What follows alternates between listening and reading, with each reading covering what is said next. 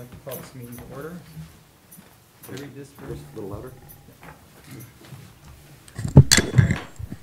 I'd like to call this meeting to order. It's 6:30. In accordance with an act to implement provisions necessary to the health, welfare, and safety of the citizens of Maine in response to the COVID-19 public health emergency, as enacted to read, Section G-11 MRSA 403, public proceedings through remote access during declaration of state of emergency due to COVID-19. This workshop is live at One City Hall Plaza in the City Hall Council chambers with only the school board, superintendent, and allowable member of the ESD staff participants allowed according to the governor's executive order present. This meeting will be broadcast live on the Ellsworth High School Facebook page and the YouTube page, which will be shared to the City of Ellsworth YouTube channel. Meeting is also broadcast live on Spectrum Channel 1303. May I ask you all to rise for the Pledge of Allegiance? I pledge allegiance to the flag of the United States of America and to the republic for which it stands, one nation, under God, indivisible, with liberty and justice for all. Mr. Markosian, might I recommend that you take roll call of the board members present? All right. I'll start to my right. Rob Hudson, present. Jennifer Alexander, present. Abigail Miller, present. And I'm Paul Markosian, present. And I would like to announce this evening some sad news. Brenda Thomas, our board chair, will not be with us this evening. Her mother passed away, and she was with her family right now. We pass on our sympathies and condolences to the family, and let Brenda and her family know that our thoughts and prayers are with her. Thank you, Dan, for that message. Let me just get the agenda in front of me.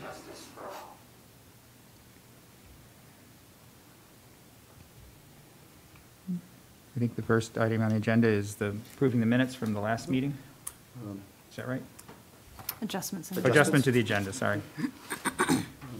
There are no adjustments to propose for the agenda, but I will let board members know that when we get to new business, the first two items, item 1, acknowledgement of Personnel Committee's action on behalf of the board, and item 2, consideration of teacher nomination.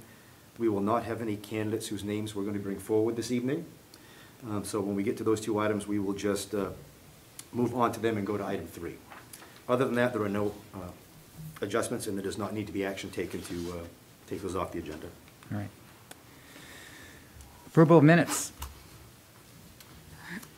Make a motion to approve the minutes of August 11th, 2020 board meeting as presented. I'll second. Any discussion? All in favor? Unanimous. Communications and correspondence. I do have 3 letters of resignation that I will take up under my report. Okay. Public participation.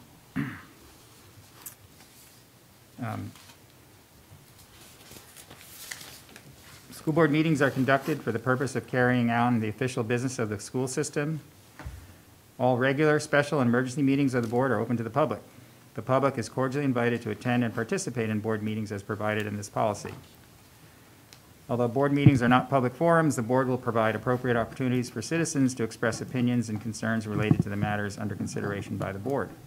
The intent is to allow fair and adequate opportunity for the public to be heard and to provide adequate time for the board to obtain information and opinion on subjects before it, while ensuring that the time allowed for public discussion does not interfere with the fulfillment of the scheduled agenda.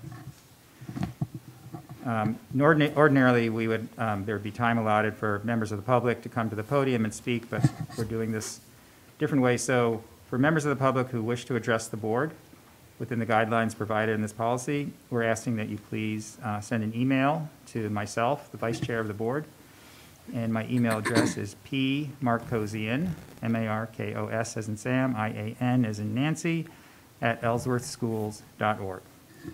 The chair may limit the time allotted for comments, and citizens and employees of the school unit are welcome to participate as provided in this policy. Others may be recognized to speak at the chair's discretion. Individual employees and or employee groups will not be permitted to discuss matters for which complaint or grievance procedures are provided. During the time set aside for public participation, the chair will be responsible for recognizing all speakers, who must identify themselves as they begin speaking. So for purposes of tonight, please, if you send a message, identify yourself in the email. And speakers are not permitted to share gossip, make defamatory comments, or use abusive or vulgar language. All speakers are to address the chair and direct questions or comments to particular board members or the superintendent only with the approval of the chair. Requests for information or concerns that require further research may be referred to the superintendent. Members of the school board and the superintendent may ask questions of any person who addresses the board, but are expected to refrain from arguing or debating issues. No complaints or allegations will be allowed at school board meetings concerning any person employed by the school department or against particular students. Personal matters or complaints concerning student or staff issues will not be considered in a public meeting, but will be referred through established policies and procedures. In order to make efficient use of meeting time, the board discourages duplication or repetition of comments to the board. The board requests that groups or organizations be represented by designated spokespersons. The chair has the authority to stop any presentation that violates these guidelines or the privacy rights of others. So I didn't read the entire policy on our public participation, but that's most of it. So with that, I will check my email where I don't see anything that's come in, but we can revisit this later. All right. Administrative board reports. Mr. Clifford, are you up first? Yeah.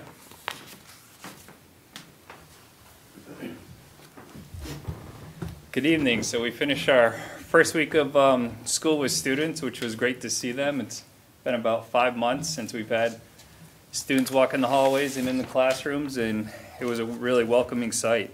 So first is going over our enrollment as of today. So we have 130 freshmen, 127 sophomores, 134 juniors, and 117 seniors. And that does include our bridge students from other schools, for 508 students. So it's up about 25 to 30 kids from last year, which is good. Today what we did, we wanted some feedback from the students to see how things are going for them. And we had a 20-minute advisory period. And so all the teachers did an activity with their advisors. And it was really what's going really well and what are some challenges that you're facing. And so I went through and I'm not going to go through all the responses, but I did the top 5 that were the most common. And so for things that are going well, so feedback from students is smaller classes, so there's more attention from teachers and they're really conferencing with us. Everyone has cooperated with wearing masks. Teachers using only Google Classroom and Zoom to communicate. High percentage of students are adhering to the social distancing guidelines. Less distractions and less noise in class. And then some challenges that they shared. Sometimes hard to remember social distancing when we see friends. Feel isolated sometimes. It's hot wearing a mask, maybe we need longer mask breaks. Lunch at desk is sometimes hard because you can't socialize with friends. And getting onto Zoom from home isn't 100% yet.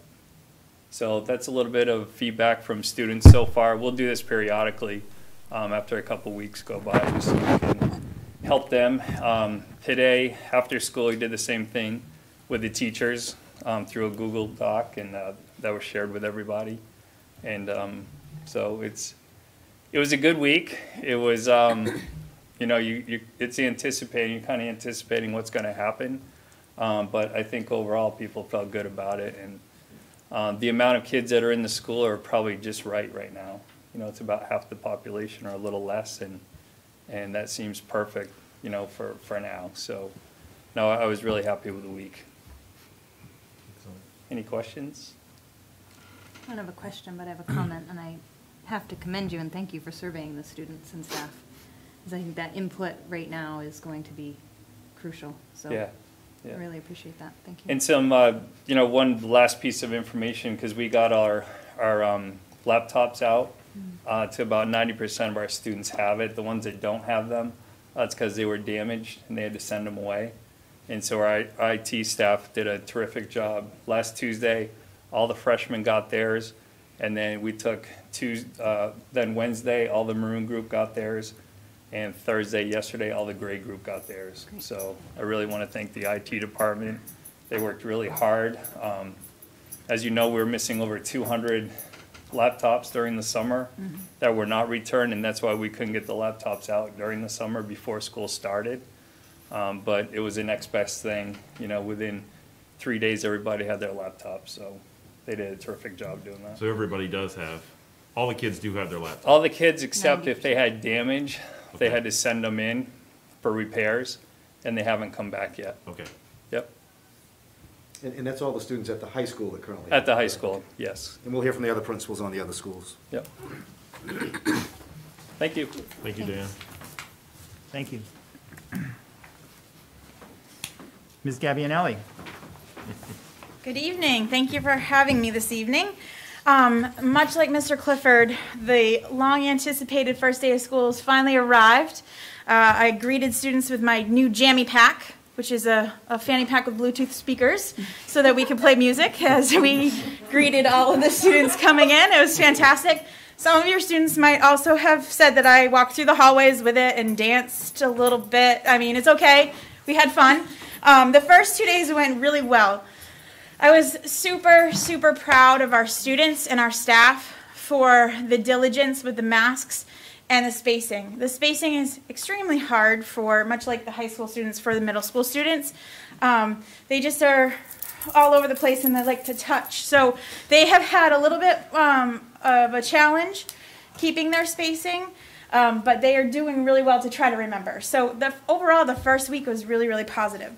Some challenges that we ran into were much like the high school, the technology piece. 7th and 8th graders currently now have their laptops. They got them yesterday. 5th and 6th graders will have their laptops next week. And just to remind folks, it's a little bit different. This is normally when the middle school kids get their technology, is typically the second week of school. But I know because we're in a different situation, people were really hoping we would have it before then. But because of the challenge getting them back and returned and turning that around, we did have some devices that came back on the first day. As students came back too, so that was fantastic, and we were able to get those turned around, and IT has worked really hard to get the laptops ready so that they can be in the hands of students. So by next week, the entire middle school will have their devices in hand. We just didn't want to have 5th and 6th graders take them home without cases, because that would be probably detrimental to the devices if you're cramming them in a backpack. Another challenge that we had a little bit was the first couple of days we had challenges with the dismissal, with the multiple bus runs and trying to figure that all out. It turns out that we don't need 2 bus runs right now. We were able to fit everyone on in the afternoon with just 1 run, and I believe in the morning as well. So that has worked out really well, and as we've moved through the week, we've gotten much more efficient with how we get kids on the bus in a timely manner. So though we're still working on that a little bit, by today, we had gotten it down to about 17 minutes, getting all of our students onto the bus. So not bad at all. We'll keep working on it, but trying to get students loaded and off and on their way is critical. The other thing that I think we had a little bit of a challenge with is engaging some remote learners this week. Teachers are still navigating how to teach in person and teach remotely simultaneously. So there was a little bit of blip there, but I want to thank all of the families for their patience and kindness and compassion and understanding during this time. Again, something that we've never done before, but we're working really hard to plan and get better as we go along. So we are working on that. But overall, it was really, really a positive week, and we're looking forward to next week. The kids came in, smiles under their masks, a little bit apprehensive at first, but once they settled in, they were rocking and rolling. So I'm so happy to see all of them, and I can't wait for next week. Any questions? You have a question? So my daughter went back to middle school this week, and Yes. it's the happiest she has been since we have been quarantined, I have to say. She was thrilled, and she thought it went completely smooth. She absolutely loved it. we do have some concerns about the workload on middle school teachers, because I know the elementary school teachers, they have individual teachers for the remote-only students, but our middle school teachers, it seems like they're doing double duty. Is there any possibility we can talk about as a district of maybe getting them some help? Getting somebody, maybe 2 ed techs per grade dedicated to just maybe doing all the emailing work for the teachers, maybe grading for those teachers, because it is, right now, they are pulling double duty. And I know that they're, you know, got to be exhausted from doing this. They are, and it's a lot of work. Right now, we met this afternoon, and so we're trying to look to see if there's a way that maybe we can shuffle some kids around so that we can group them in a way that would be a little bit more conducive to help with that. So that's my project for this weekend, trying to look at that and then potentially contacting parents, but those are things that we're still looking at. So I will say, and this is what I've said to teachers as well, the numbers changed for us drastically in the last 2 weeks before school. Right. So we started, I think when we started this process of splitting kids into cohorts, there may have been, I'm just going to say in 8th grade there were only 3 fully remote learners at the time. Now we have 9, and it happened in every grade level. And things changed, and we honored, or we tried to honor, almost every single request that we got in terms of color and things like that. So the way the numbers shook out was a challenge, and it was kind of like a domino effect. So now that we've been through a week, we're seeing how this is going. I'm going back and taking a look and seeing how we can rearrange maybe homerooms or things like that to make it a little bit easier for teachers. I'm just worried about the support, that are these teachers getting the support? Can the school board be doing anything more to support them? And you know, is maybe more extra staff a solution? That's, you know. I mean, we do have some subs that are in the building that have been helping out this week that we've trained, so that in an event that a teacher needs to be out for a day for an appointment or something like that, the subs are already trained on the protocols and procedures. They've been helping out. In terms of class size, I mean, they have small classes. We're talking no more than 11 kids in a class at a time. It's just trying to figure out how to do that remote piece as well. And we don't have that technology set up yet, but that's on its way. I think in answer to your question, Abby, that if we come to the board and say, we're looking to do this and look for different staff, is to look for support for that. And again, I think as Ms. Gavinelli is saying, it's a calibration time, you know, it's excitement of the first week of school, but with it being, even with all the preparation and planning and the PD our staff has been through, it's still a learning process for them. So I think the fact that you brought up that concern, it's something that you've already addressed with the teachers. I think Working it's on something it. that we work on, and we may come back to you and say, we need to do this, can you support us with it? So I don't know if that answers your question or not, but. More or less. Okay. I know we had talked at one of the last meetings. Is the option for a remote teacher not possible for middle school? So in each grade, I know in the elementary side, numbers worked out and that. Right, so we don't But have is as that many fully remote learners in the middle school. And so what we're taking a look at, because the numbers have changed, is that now a possibility? And then when we first started this process and started to plan, we did not have this, even after calling parents on the survey. Like, we called every parent, and we did not have the same numbers as the elementary. And it looked like teachers, if they were going to be remote, were going to need to teach across grade level and across content. And they really weren't interested in that at the time. Now numbers have changed a little bit. We go back, we kind of reevaluate after the first week, and we say, okay, what can we do differently? How do we help manage that? Okay. Yeah, so we are working on it, seeing what we can do.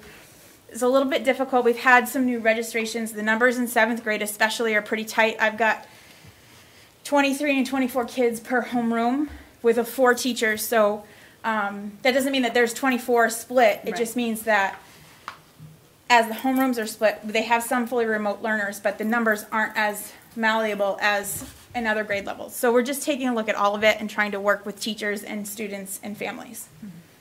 How much did the enrollment change? So 7th grade, we registered 3 new kids this week. Just 7th grade. So as an entire school, I don't have my enrollment numbers with me, but we've probably registered, off the top of my head, 10 new kids total in probably the last 3 weeks. Yeah. Changes things when you're already on a fine balance. Yeah. Right, Big and again, like I said, we tried to honor requests for families, so like some families really need a gray day, some families really need a maroon day. And so that's kind of what we're working with. So I just have to take a look now that we've been through a week and see what we can do. Appreciated. Yeah. So I was there that morning, the first morning of school with the elementary school, just to watch, and it looked like you had time to practice it several times over. It went, from what I saw, it went very well. Teachers out front, you out front. There were folks meeting the buses as they pulled in. It looked fantastic. Thank you. The other part of it was the reaction from the kids. They were following the distancing regulations without being told. They all had their masks on without being told. And they all looked very comfortable to be there. They looked excited to be there.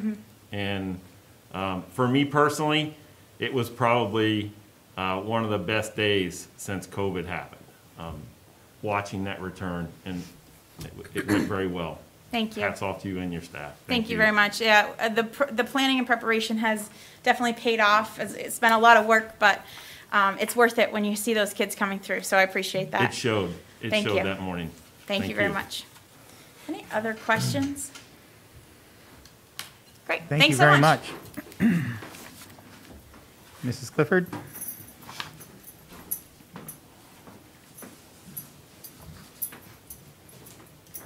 Good evening, everyone. So I wanted to take a minute and just talk about how we approached mask wearing and social distancing with our K-4 students. When we talked as a staff, one of the things that we really wanted to focus was a kind of a three-tier approach. The first thing we talked about was loving them, having them back in the building. It had been a long time.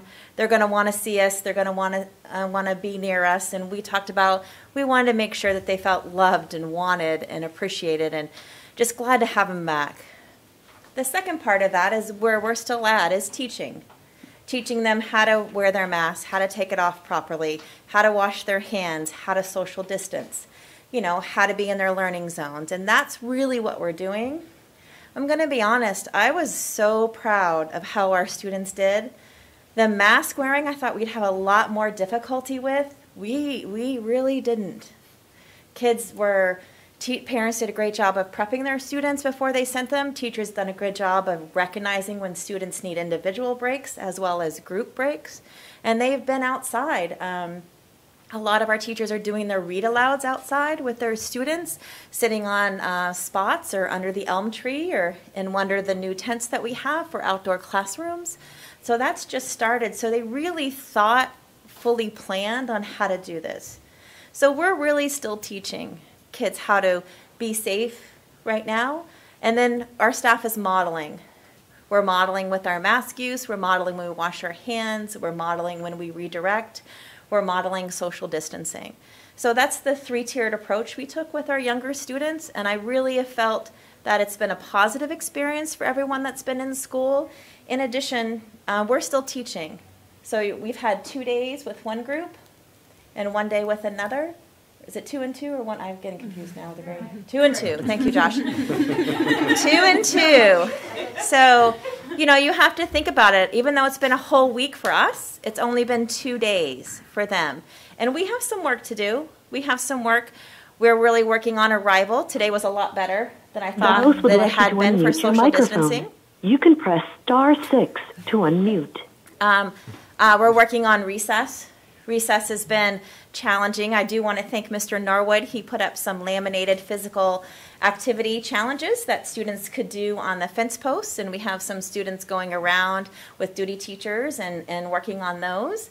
Those are works in progress, and we're teaching and modeling and discussing as a staff and putting additional dots on the playground equipment, making sure that we have spaces marked for kids and redirecting them to help them with that. So we're teaching still. So I just want to make sure that people understand that that's the approach that we've taken. We really feel that our students are rock stars and they've done an amazing job. And I really want to thank the teachers for their out-of-the-box ideas. Someone comes in every day with, hey, what about this? Or can we try this? And so the approach has just been about problem solving, about how can we make this better for our kids? Can we do this outside? What about this? Or have we thought of that? I mean, it's just been amazing. And I just love that collaboration with our teachers, and it's been a great piece. I do want to give a shout out to our maintenance staff and our custodial staff, our transportation and food service.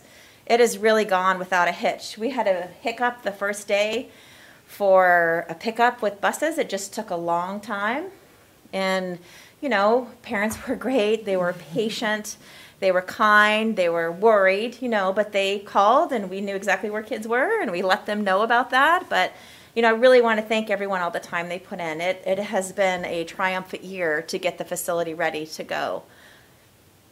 And my students are slated next for devices after your students next week. So I would think probably, I would probably say ours will probably be into the next week for that, which is still fine with us because we're still getting used to our policies and procedures and protocols with regard to that. So I think it's been an amazing start, and I'm really proud of our teachers and our support staff and our students. I have a question. Sure. So you can with have- those devices coming out, like say the third week, beginning of I the would third say week? the third week. It's not unusual the way that the rollouts happened. It's kind of what I used to do. You start with a high school and then you just you work your way downward. The younger kids need more time to establish their classroom rules and their protocols and get used to routines before they'll be using the NWEA test and the assessments that come from there. So they're still getting processed. We're not doing any type of that. We're building classroom culture right now and testing, so it's not unusual, but we're slated to get them towards the end. And so those remote learners for The that remote age, learners all have their they all have devices. We have theirs. 3 that have not been picked up, Okay. but all parent contacts have been made with remote learners. Awesome. Do those devices need delivery? Because I could help arrange that. We've talked to them. They're ready for a pickup. They just weren't able to come to the pickup day that we had, and you know they're kind of just getting in the mode of school. So yeah, they're all have been spoken for and ready to go. What I'm working on now is for next week. The goal is to just make contact with everyone we haven't heard from. Yeah. Anyone that hasn't come to school the first 2 days, or they haven't logged into a remote session. And I don't have anybody in remote sessions as of today, but I have 4 students I'm trying to contact. And how are your numbers too? Did you? I did not do receive a my lot- enrollment numbers for this don't- evening. I not the apologize. enrollment, but did you receive a lot of registrations too? Yes. Yes. I figured. I was Yes. just curious. The new online registration is working well, though, because it's nice to get a little bit of a heads up because you get notified once the application starts. So that's really good with regard to that. So we know they're coming, and You we're are able to see unmuted. where we can place them. But we really have to, it's thoughtful planning now because you can't just, you can't just take a homeroom. You have to balance your gray and and you have siblings, and it's thoughtful planning. It takes a while to get a kid placed. But no, I wouldn't say we were overrun, but it was pretty significant. Yeah. Yeah. All right, thank you very much. Thank you. Thanks, April. Thank you. Mrs. Bowles?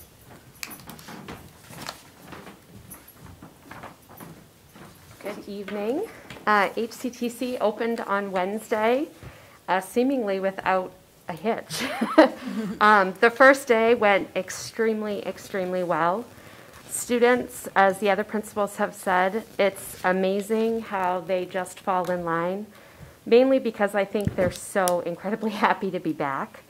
I think they are following rules to a T because they so desperately want to stay in school, which is fabulous to see. Our enrollment, we're at 216. We had several ads this week. So even though we had several drops, the ads kind of offset things. So we've stayed right at 216, which I've been thrilled with. We also talked to staff this afternoon. I asked for their feedback by Monday. But in staff conversations, some of the things that have gone really well is students doing what they're being asked to do. They're being great getting off buses and trying to stay social distance. Every once in a while, they do the conversation drift where they start walking diagonally towards the person they're talking to. And then they're like, oh, and then they drift back. But I think that's very normal for teenagers, excited to see their friends, especially kids they bonded with last year from Bucksport or MDI. They're excited to see each other. So kids are really doing what they're being asked to do. Have been amazed as a staff. Kids are logging on remotely. When you go through classrooms, I have been amazed at engagement in the room, and then I look on the teacher screen and all their faces are there. So kids even from across the county have been Zooming into classes. We've worked really hard. Teachers have worked extremely hard to be synchronous completely. And so they are instructing and doing new instruction every day. And kids are worried that if they don't Zoom in, they're going to miss. So they are Zooming in. We've been thrilled with that participation, which we worried about. I won't lie, we were extremely worried about that. That has been excellent. Some of the challenges we're facing is definitely 6 different high school schedules. That's been extremely complicated this year.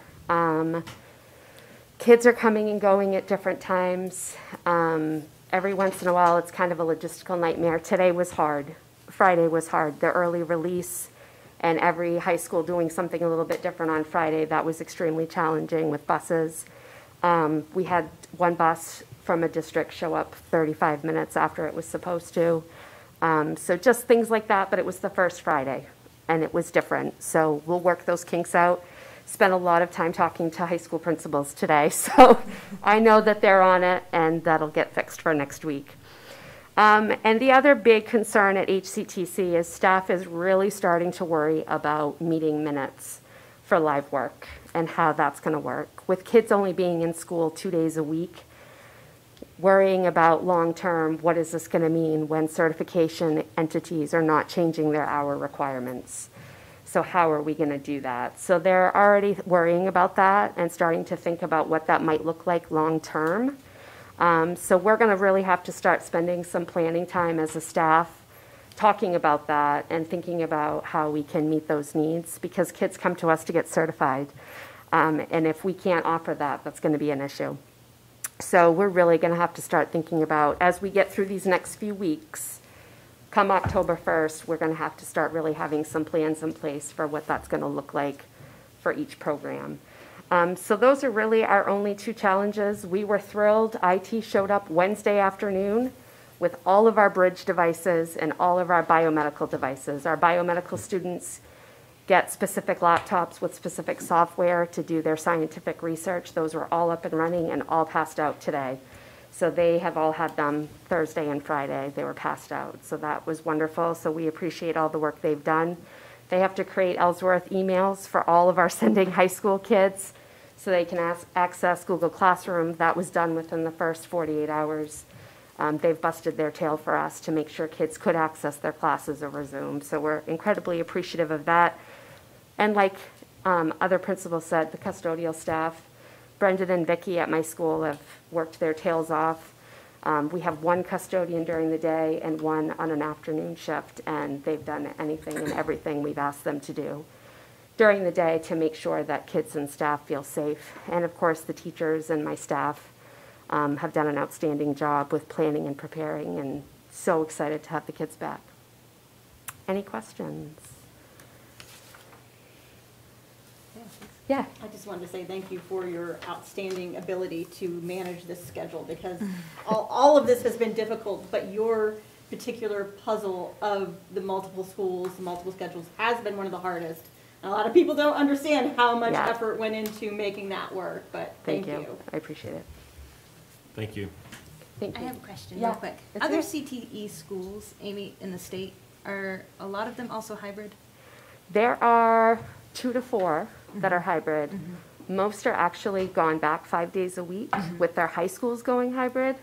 I'm on a listserv, and one of the questions that I've asked is, how does that affect the sending high school? So if you're going 5 days a week and your child comes to us 5 days a week, what are they doing on the their other off classes, days? right. Because that causes a transportation issue. And so they get back to Sumner High School, that's great, but then is there a bus to take them home? Like, how does that work? Yes, there are some that have gone back 5 days a week, and there are a couple that are hybrid like we are. I'm just curious how they'd be meeting their minutes. Obviously, the ones that are in school every day are gonna have no problem. Yes. But- They, and some have started live work right up. I'm a little amazed at what some CTEs are doing. I would not want to start right now with Right. live work. I feel like routines need to be built, safety protocols. I feel like everybody needs to be on the same page. And then I think by October, you start slowly.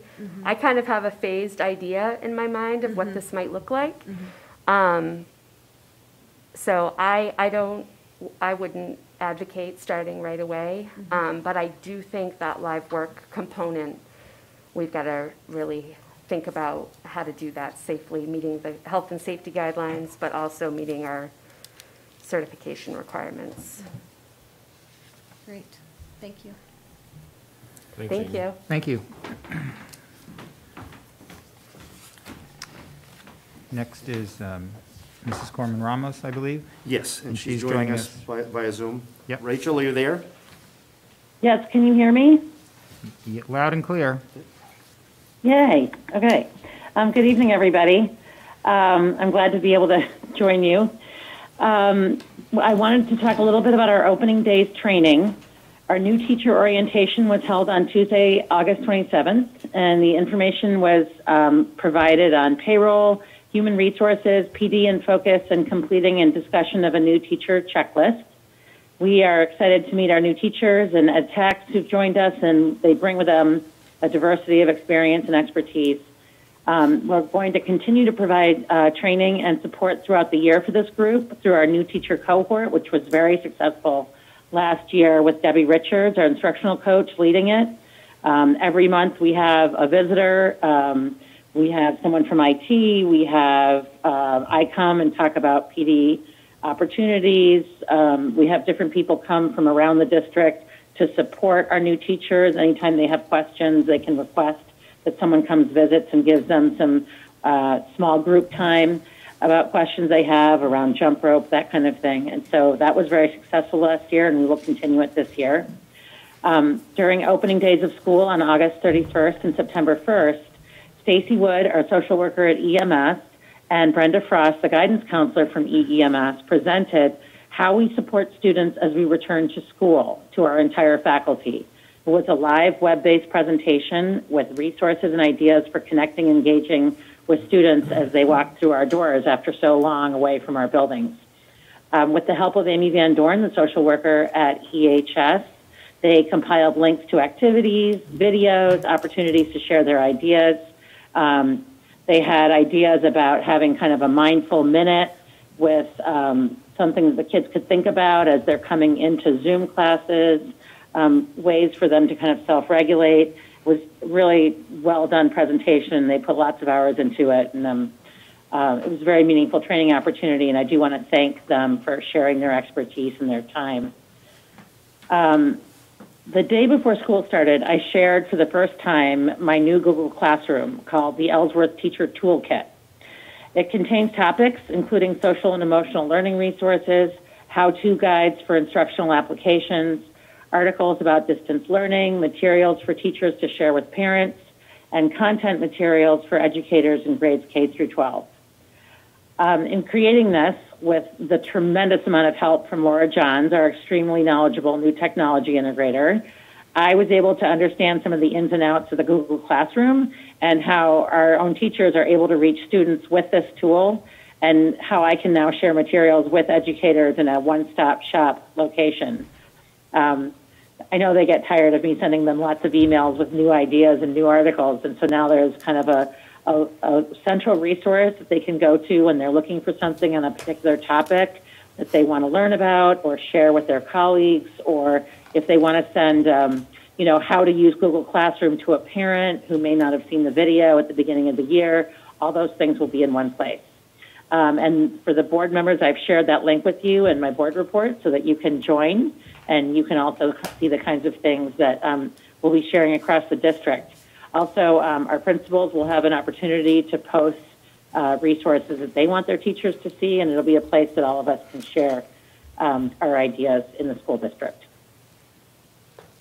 Oh, I'm also very pleased to say that we've just gotten provisional approval from the state on our Title I, Title II, Title IV, and Title V grants.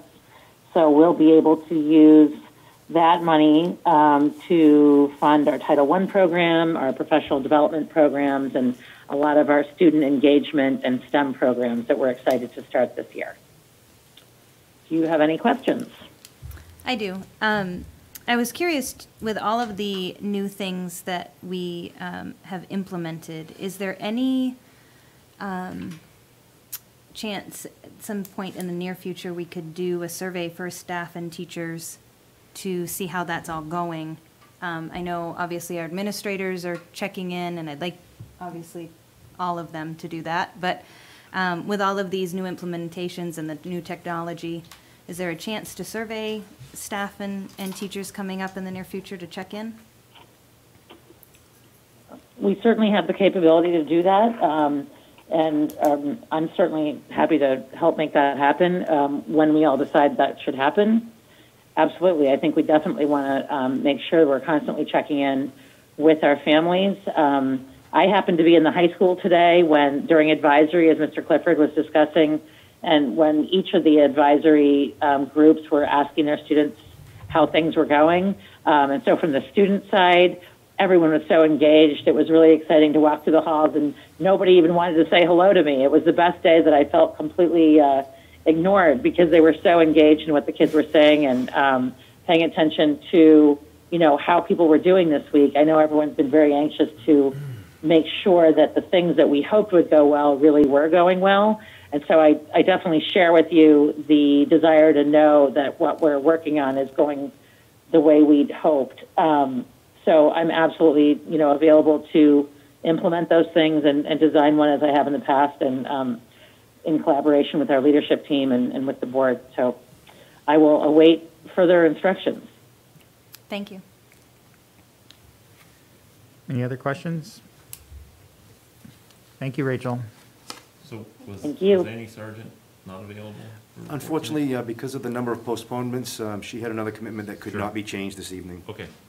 I will say that I did have a chance to visit her new site, and while they're up and operating, they're still in the process of doing some construction, but her program is up and operating well, and as you've heard from our other administrators, she's very excited, and her staff is very excited, and it's been a positive start for her. Excellent.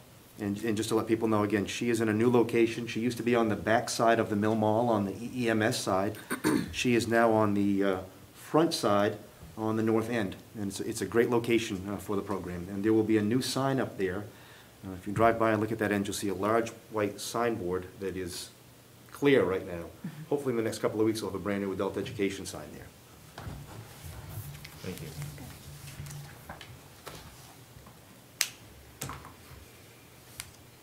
All right. Superintendent's report. Thank you, Mr. Markosian. My first comments are going to echo a lot of what you heard from our principals and administrators. But in a time when we are all still adjusting to the many new normals, and after a long summer of reviewing guidance, drafting and revising plans, adjusting to changes in guidance, and I'll reiterate that 2, 3, 4 times because that happened many times over the summer, and believe it or not, it still happens as recently as today. And planning to begin the year in a safe and healthy manner for our students and staff. One normal, and it's a very comforting one at that, is the start of a new school year. In the last week of August, we held our first ever, out of necessity, virtual New Staff Orientation Day. And on the following Wednesday, our first ever, first day with all of our staff members, and they went very well.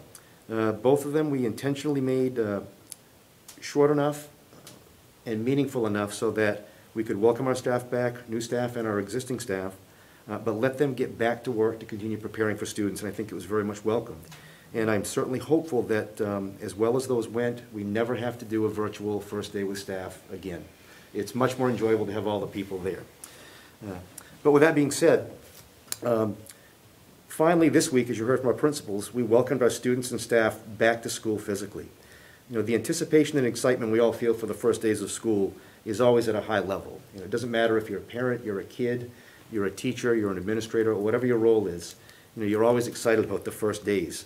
But I have to tell you, this year, because we've not had students in our schools since March, the anticipation and excitement was even at a higher level. I was very pleased to have had the opportunity to spend much of Tuesday and Wednesday mornings in our schools, and truly excited to see students and staff back in a familiar place. I did have the opportunity to speak to Mr. Hudson. I noticed he was at EEMS on, I believe it was Tuesday morning, Mr. Hudson.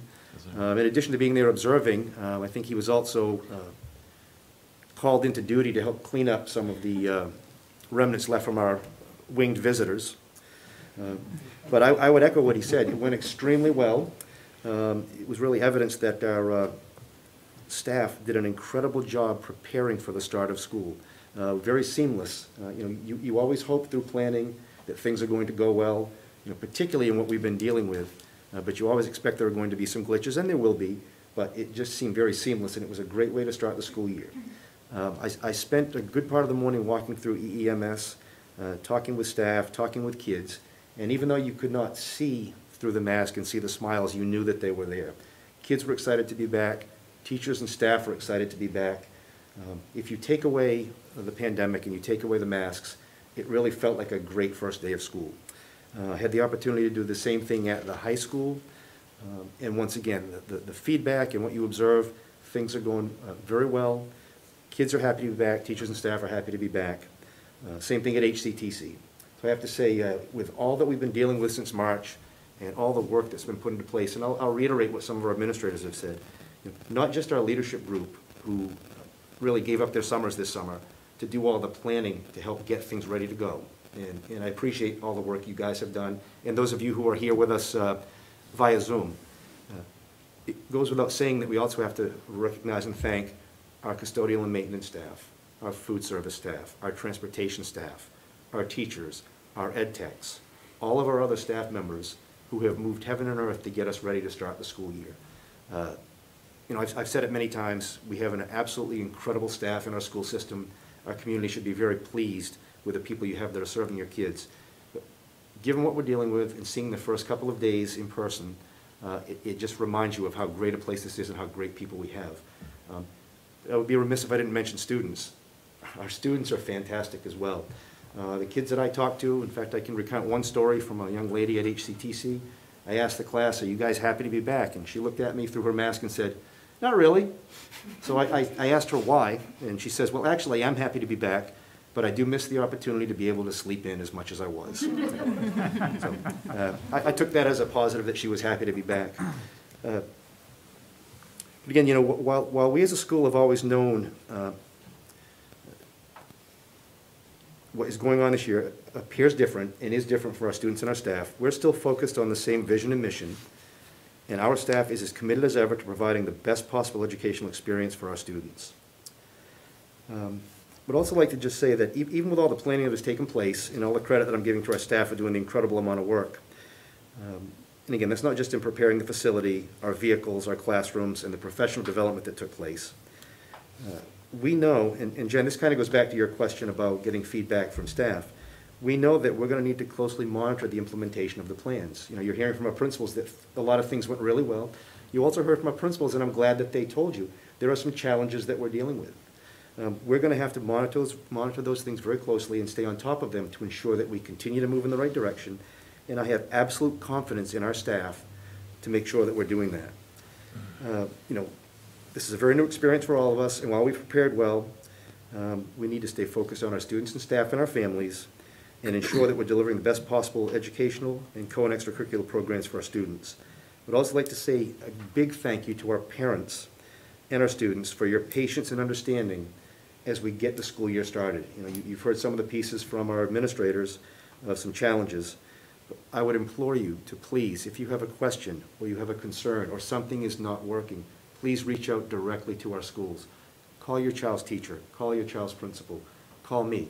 We want to work with you because we are as committed as ever to making sure that the education your child receives is the quality that's befitting of the Ellsworth School Department. Another piece that I'd like to mention, and Rachel talked a little bit about it, is just a little bit about social, emotional, and mental health. One of the concerns that we've talked about in many previous meetings is the social, emotional, and mental health of our students and our staff and our families. If you remember a couple of meetings ago, our special education director, who used to work in our social and emotional mental health department, Caroline McEachern Murphy, spoke at length about the amount of work that took place over the summer with our guidance staff, our social working staff, to do research, to gather information, to prepare resources for our families. As we transition to the new school year, newly implemented programs, the health and safety and emotional and physical health and safety of our students, it's imperative that we focus on it. I encourage parents, if you have concerns about your child or any concerns about their social well-being, their mental well-being, please utilize the resources that we have available, and we will work to help you. We want to make sure that the transition to the new school year and the new normal works very well for your children. And I would like to ask if Director McEachern Murphy, if you're here with us tonight, I believe you are, would you mind talking just briefly about the resources that we have available for our families?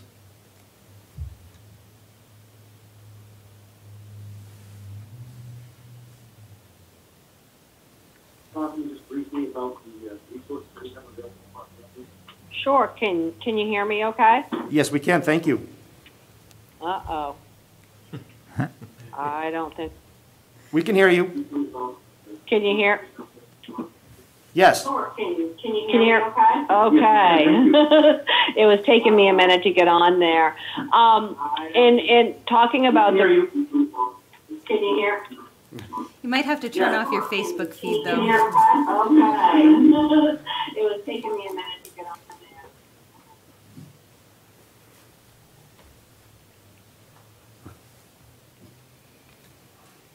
Well, while we're waiting, I know that our principals from the schools also sent out There's information. something wrong with the feedback, and I don't think that I can communicate with you guys effectively. I apologize.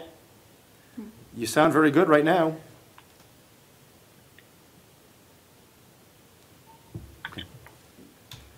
Okay.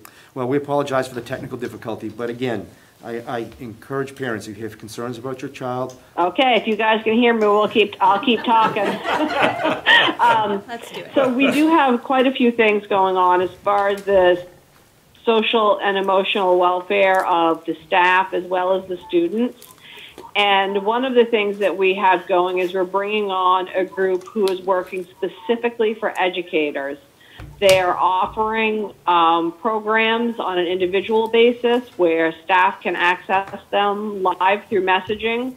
They are licensed clinicians, and they are able to answer concerns people may have around mental health, as well as make referrals to the appropriate people in the community. They can make referrals to our own EAP program, but the really special part of what they are planning to do is really tailoring their presentations and how they support the staff to what the staff wants and needs. And that will be an ongoing, as you've heard everybody say tonight, that it takes some time for things to get off the ground. This is going to be an ongoing process.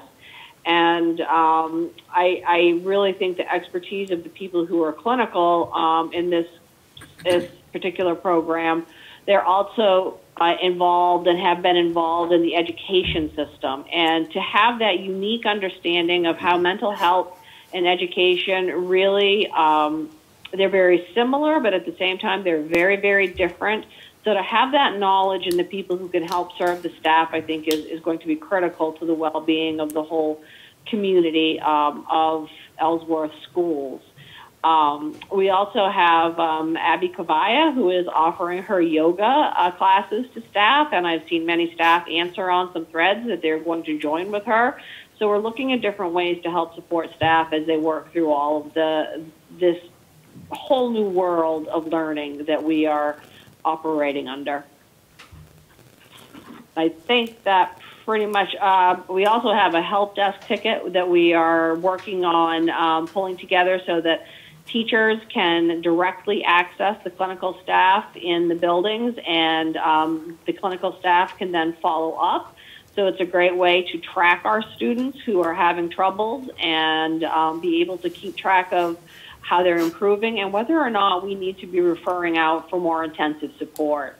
So it's a pretty comprehensive system, and we do have, as Mr. Higgins noted earlier, we have had clinical staff working on this since last March and have recently come together and, as noted previously, done the social emotional learning trainings. And they have quite extensive knowledge among them in trauma. And with this knowledge, I feel that they have the ability to shepherd the community of staff members and students in Ellsworth to a better future through this really difficult time. Does anyone have any questions? Thank you, Carol. Thank you. Thank you very much. And in concluding my report, we'd just like to report on new staff that were hired since the last time we met. Have a number of them. Christy Hackett is joining Ellsworth High School in the food service department. Great, thanks, guys. Got a delay. A number of new educational technicians. Mark Boyda, EdTech 3 at EEMS. Cheryl Harris, in EdTech 3 at EEMS. Samantha Shepard, EdTech 3 at EEMS. Courtney Willie, EdTech 3 EEMS. And Matthew Walton, EdTech 3 at EEMS. Leah Varnum is joining Ellsworth High School as the new JMG instructor. And 2 new custodians, one at EHS, one at EEMS. Timothy Hobbs is at EHS, and Michael Goslowski is at EEMS. We still have a few teaching vacancies. We're looking for 3 special education positions. One is a K through 4 behavior teacher, one is a K through 4 life skills teacher, and one is a 5 through 8 resource room teacher. And we're also looking for a math teacher at Ellsworth High School. In closing for my report, again, I just want to reiterate my thanks and appreciation to all of our staff for doing the great work they did to get the school year ready to go. Thanks to our student body who have been great so far in doing what they need to do.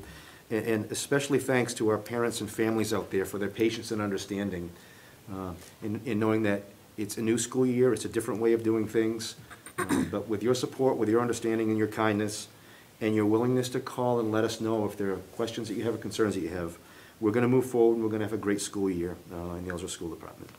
So thank you very much, and I would entertain any questions if you guys have them. I do have a question. You mentioned resignations. Yep. Do Oh, we I'm have sorry. those? That's okay. Thank you. Yes, we had 3 resignations. One, an ed tech at EEMS, Elias Sipe, has resigned and taken a teaching position elsewhere. Terry Beal, who's been a long-time administrative assistant in the special education department, will be resigning and going off into a different employment opportunity.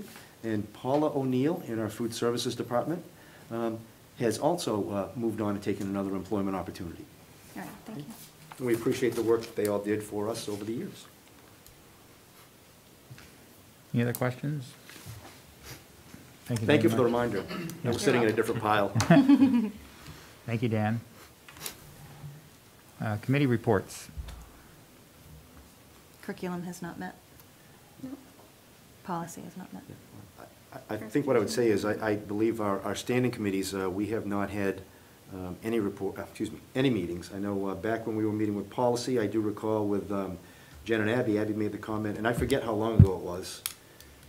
And they suggested that we focus on getting the school year up and running. So I think now that we're up and running and we get another week under our belt, we'll start back up with the policy review process. I know that facilities and maintenance will be looking to you for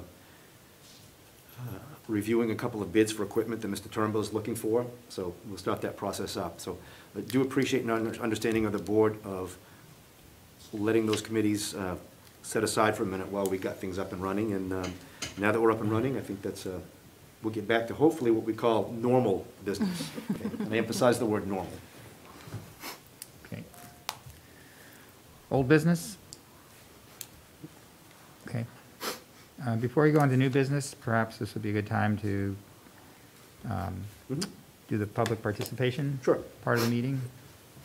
I've got 6 messages. I'll start with them in the order in which they came in. First one's from Nicole Robichaud. She says, "Thank you to EEMS. My daughter is a 7th grade student, and her teacher was scheduled to be Mrs. Johns, who we learned earlier is now our technology coordinator. We were notified she would have a new teacher just days before school started. Not only did the first day go smoothly, but I saw joy I hadn't seen on her face in months. Masks, extra hand washing, and social distancing. Thank you for showing that kindness does start with all of you and for doing so much for our students. All of your efforts do not go unnoticed. Nikki Robichaux. So I'd say thank you for that message. That's really heartwarming to hear that. And the next one is from Nicole Knight. I have 2 children in middle school, and I found out on Tuesday that they were going to be let out the side door and allowed to walk across to where the Mill Mall is. On Tuesday, Mr. Cushing was there to guide the children across the road and also help with traffic control. However, on Thursday, there was nobody there. I'm a little concerned about that and was wondering if there was going to be anything done in regards to the safety of the children crossing. So, Ms. Gabbianelli, I see you coming to the podium. Yeah, so on Thursday, he would have been there too. It's just a little scheduling glitch. He had to leave early on Thursday, and we didn't realize it until after. Students in the middle school are exiting the music room doors Right. to avoid kind of crossing paths with the elementary students who are coming down for pickups and walkers as well. But students can walk around to the parking loop. So if parents would prefer to pick their child up in the parking loop, the middle school students are just walking around to the parking loop and waiting till their parents get in the loop. Otherwise, we are helping them cross the road in 2 places so that they can get to the Mill Mall safely. It was just honestly one of those blips that we didn't realize until we were in mid-dismissal. So I do apologize for that. We certainly will get that worked out, not a problem. But there will be somebody there on a consistent basis. He was there today. We just, like I said, it was a scheduling blip. Right. Okay, good. Thank you. Thank you. Next message from Gwen Clark. Has any other extracurricular activities for students been considered, for example, performing arts? While Mrs. Wright's coming to the podium to answer the performing arts piece, one of the things that we are talking about, and we talked about this with our principals earlier today, is our intent is to provide our, and set athletics aside for a second because that's a separate topic tonight, but our clubs and activities, the intent is to provide those activities in a safe and healthy manner consistent with the guidance as soon as possible so we can get them started. I think the feeling of our principals was we want to get the school year up and started first.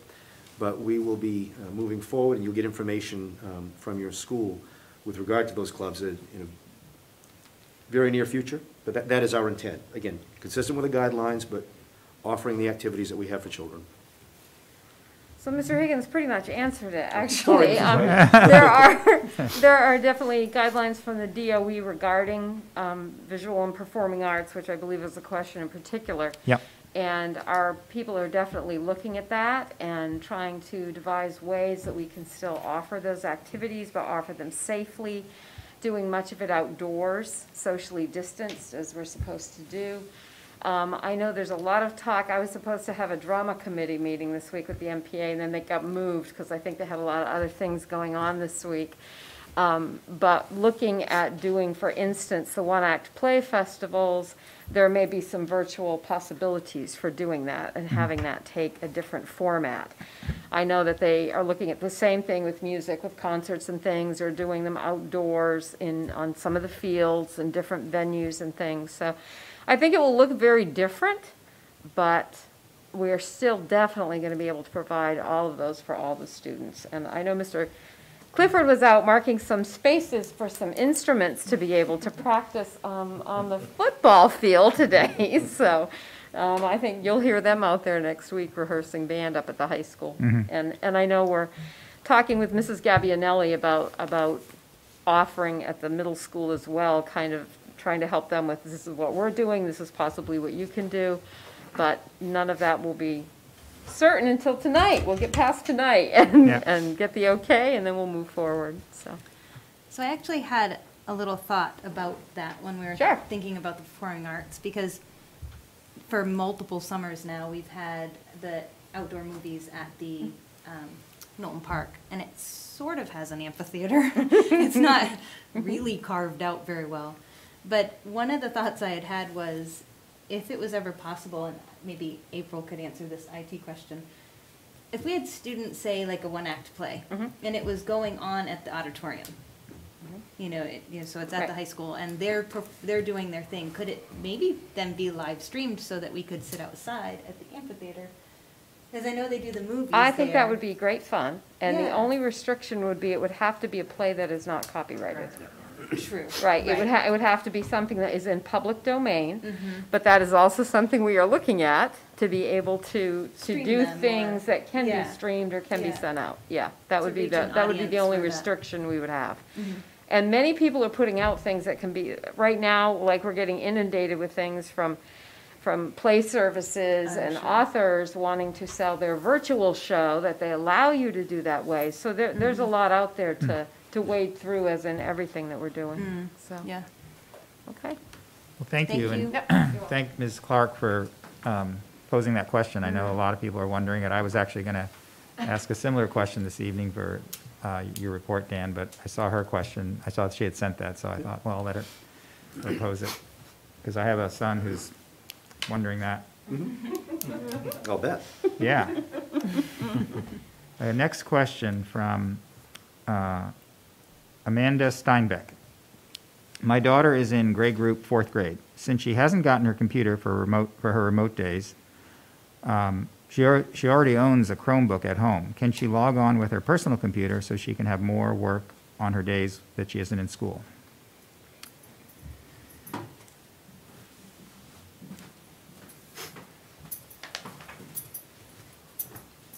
I think Mrs. Clifford is doubly qualified to answer that. Not only is she our principal K-4, but she's got a little experience in IT. Really trying to get that. I know. Be done with that. This part. was- Refer to her in the meeting. You're up here as the elementary school principal. That's right. Yes, that's right. Teachers aren't prepared to do that because all students don't have their devices in 4th grade, so they're really thoughtfully planning that work based on the work that they're doing in class, and they're building upon that. So it's kind of a not yet question. They'll be able to log in to eSpark if they wanted to practice those types of sites, like utilize eSpark or utilize RazKids or Epic. I'm sure that they can help them set up their code so they could do that type of work on a personal Chromebook. That's not a problem, but as in doing specific assignments that were different from what kids were doing, we're trying to keep that work consistent for teachers right now, so that when they're coming in and they're grouping kids, that they have all the same background and premises to build upon the prerequisite skills. So if they wanted support with that, I would recommend that they could email their homeroom teacher, and then they could share those links and codes with them so that they would be able to practice additionally if they would like. But for specific assigned homework to be able to log in that way, it's not something I think that we're ready to do yet. Kind of on the same note, could you maybe, just for everybody's benefit, kind of walk parents through how to get into Infinite Campus? Because I've already had a few questions, and people like me, I don't remember my daughter's password. I don't know what they set I'm not sure what they set the I think it's a lunch. things, is it lunch number? And the IC is on Clever.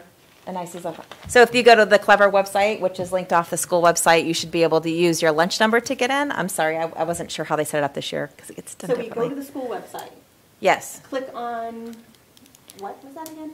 it's listed under Clever Student Support. Clever Student Support. Yeah, so Okay. you click on Clever and then you should be able to find it. And if it's not, it will be there in a second when I sit back down.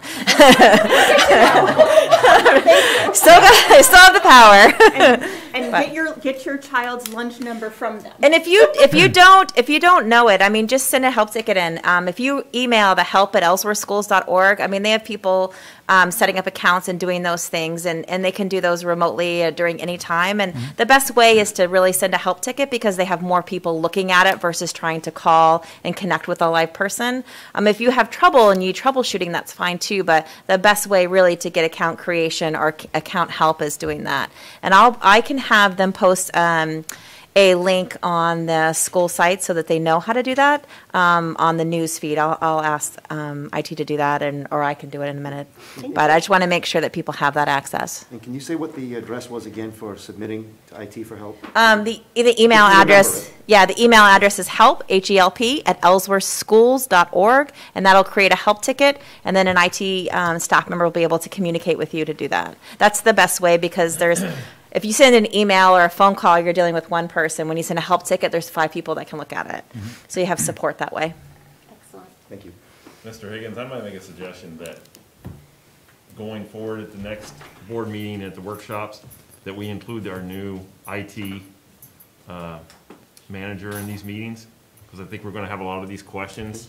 And actually, if necessary, she is actually here tonight. She's manning the video feed and Facebook feed, so if we need her to come in, we can do so. That's a great suggestion. Just so we can You can let dismiss April April just from- leave her principal's hat on and not have to keep switching all the And time. I think that's a good idea, but I think one of the pieces is sometimes it's hard for people to let go of things they've done for a long time, so there may be some of that there, right, April? All right, here's the next one. Hi, Paul, this is Elizabeth Alteri, and I actually don't have a question this time.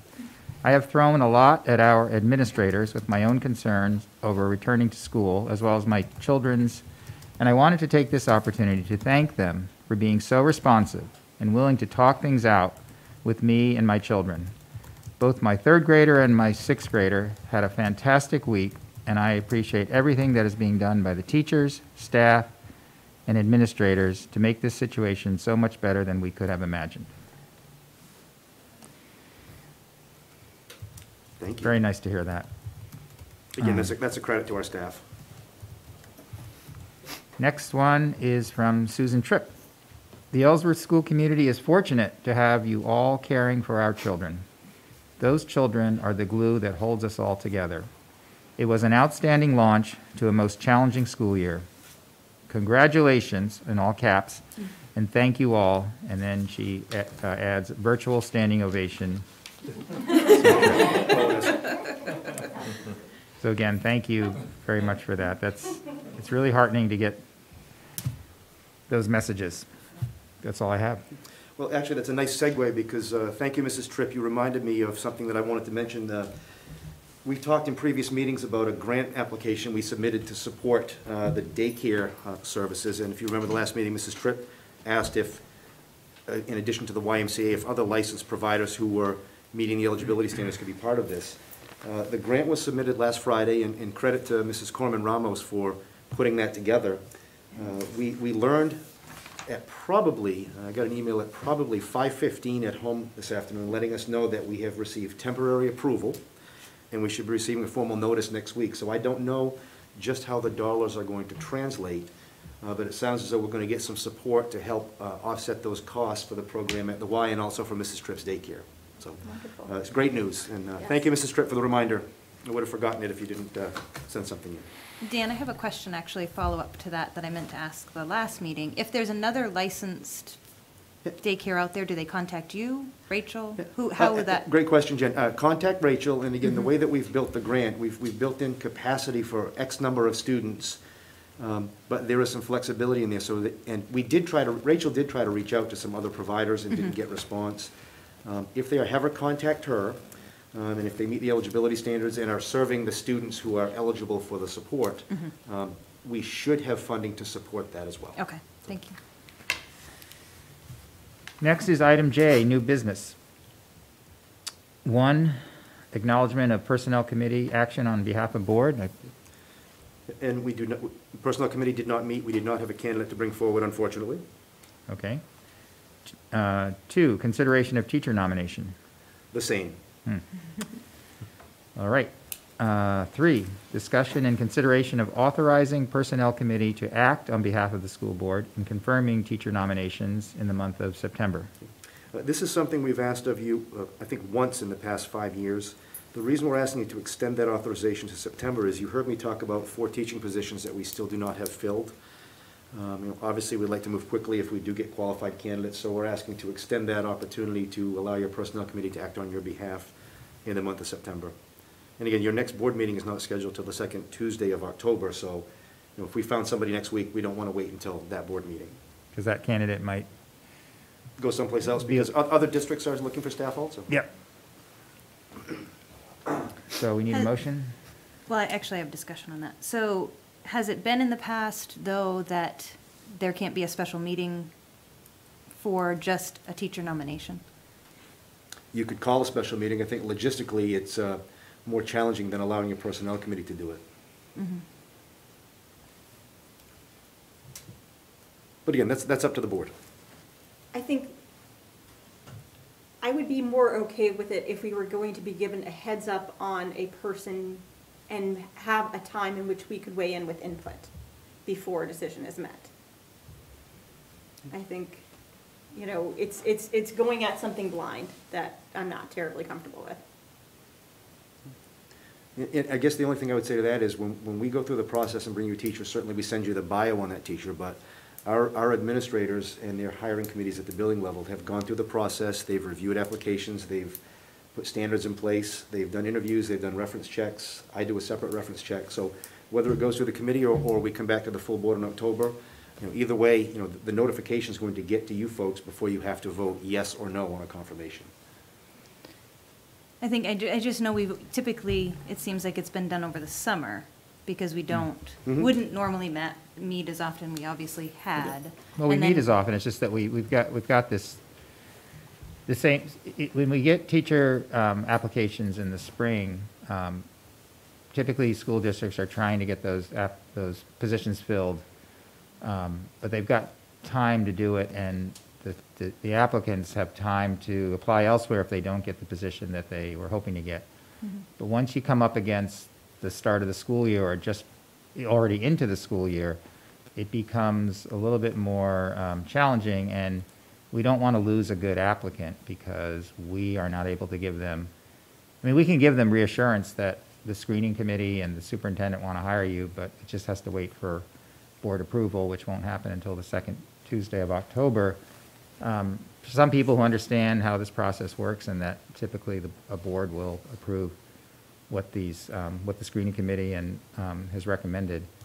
But some might feel uncomfortable with that, and, you know, it would be a shame if we lost a good candidate because of those concerns. And again, for the summer, it's a pretty typical action because, you know, sometime in a normal summer, again, who knows what a normal summer is, we don't know from this summer. When you're trying to call references and so forth, you may have somebody who's on vacation that you need to speak to and not be able to get to them. So sometimes that timing doesn't work out for your regularly scheduled board meetings. As I said, we've only asked for this once in the 7 years I've been back here. We're asking for it this time because it's a unique circumstance.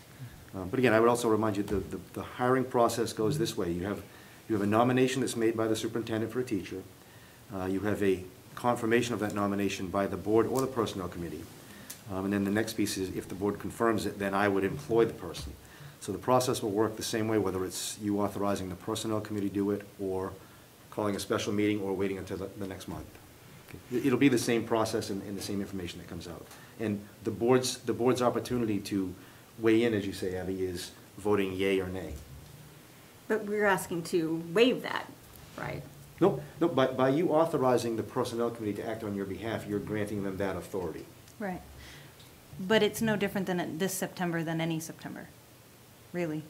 Except that right now, we have, you know, we're early in September, our next meeting is not until October, and I'm not sure what the date is. We have those positions out there right now. If we can get somebody next week, we would love to be able to do it and get them in place. You know, October 13th is the next board meeting. I think if we were to be given the person's bio, and if we had no objections, then I would be comfortable letting them act on our behalf. But unfortunately, that's not what this is set up for. But, yeah, you're asking us to not. I mean, if we could make an amendment to it, I'd be.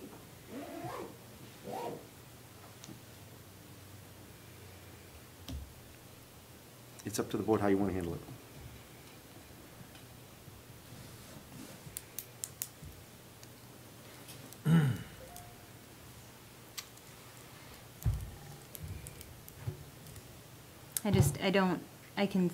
I could understand when we were trying to get the planning process going and for the return of school and the plates were full. I personally don't see needing to do that for the month of September for this year. Well, I would be happy to withdraw the recommendation, and we can call a special meeting. That's fine. I agree with that.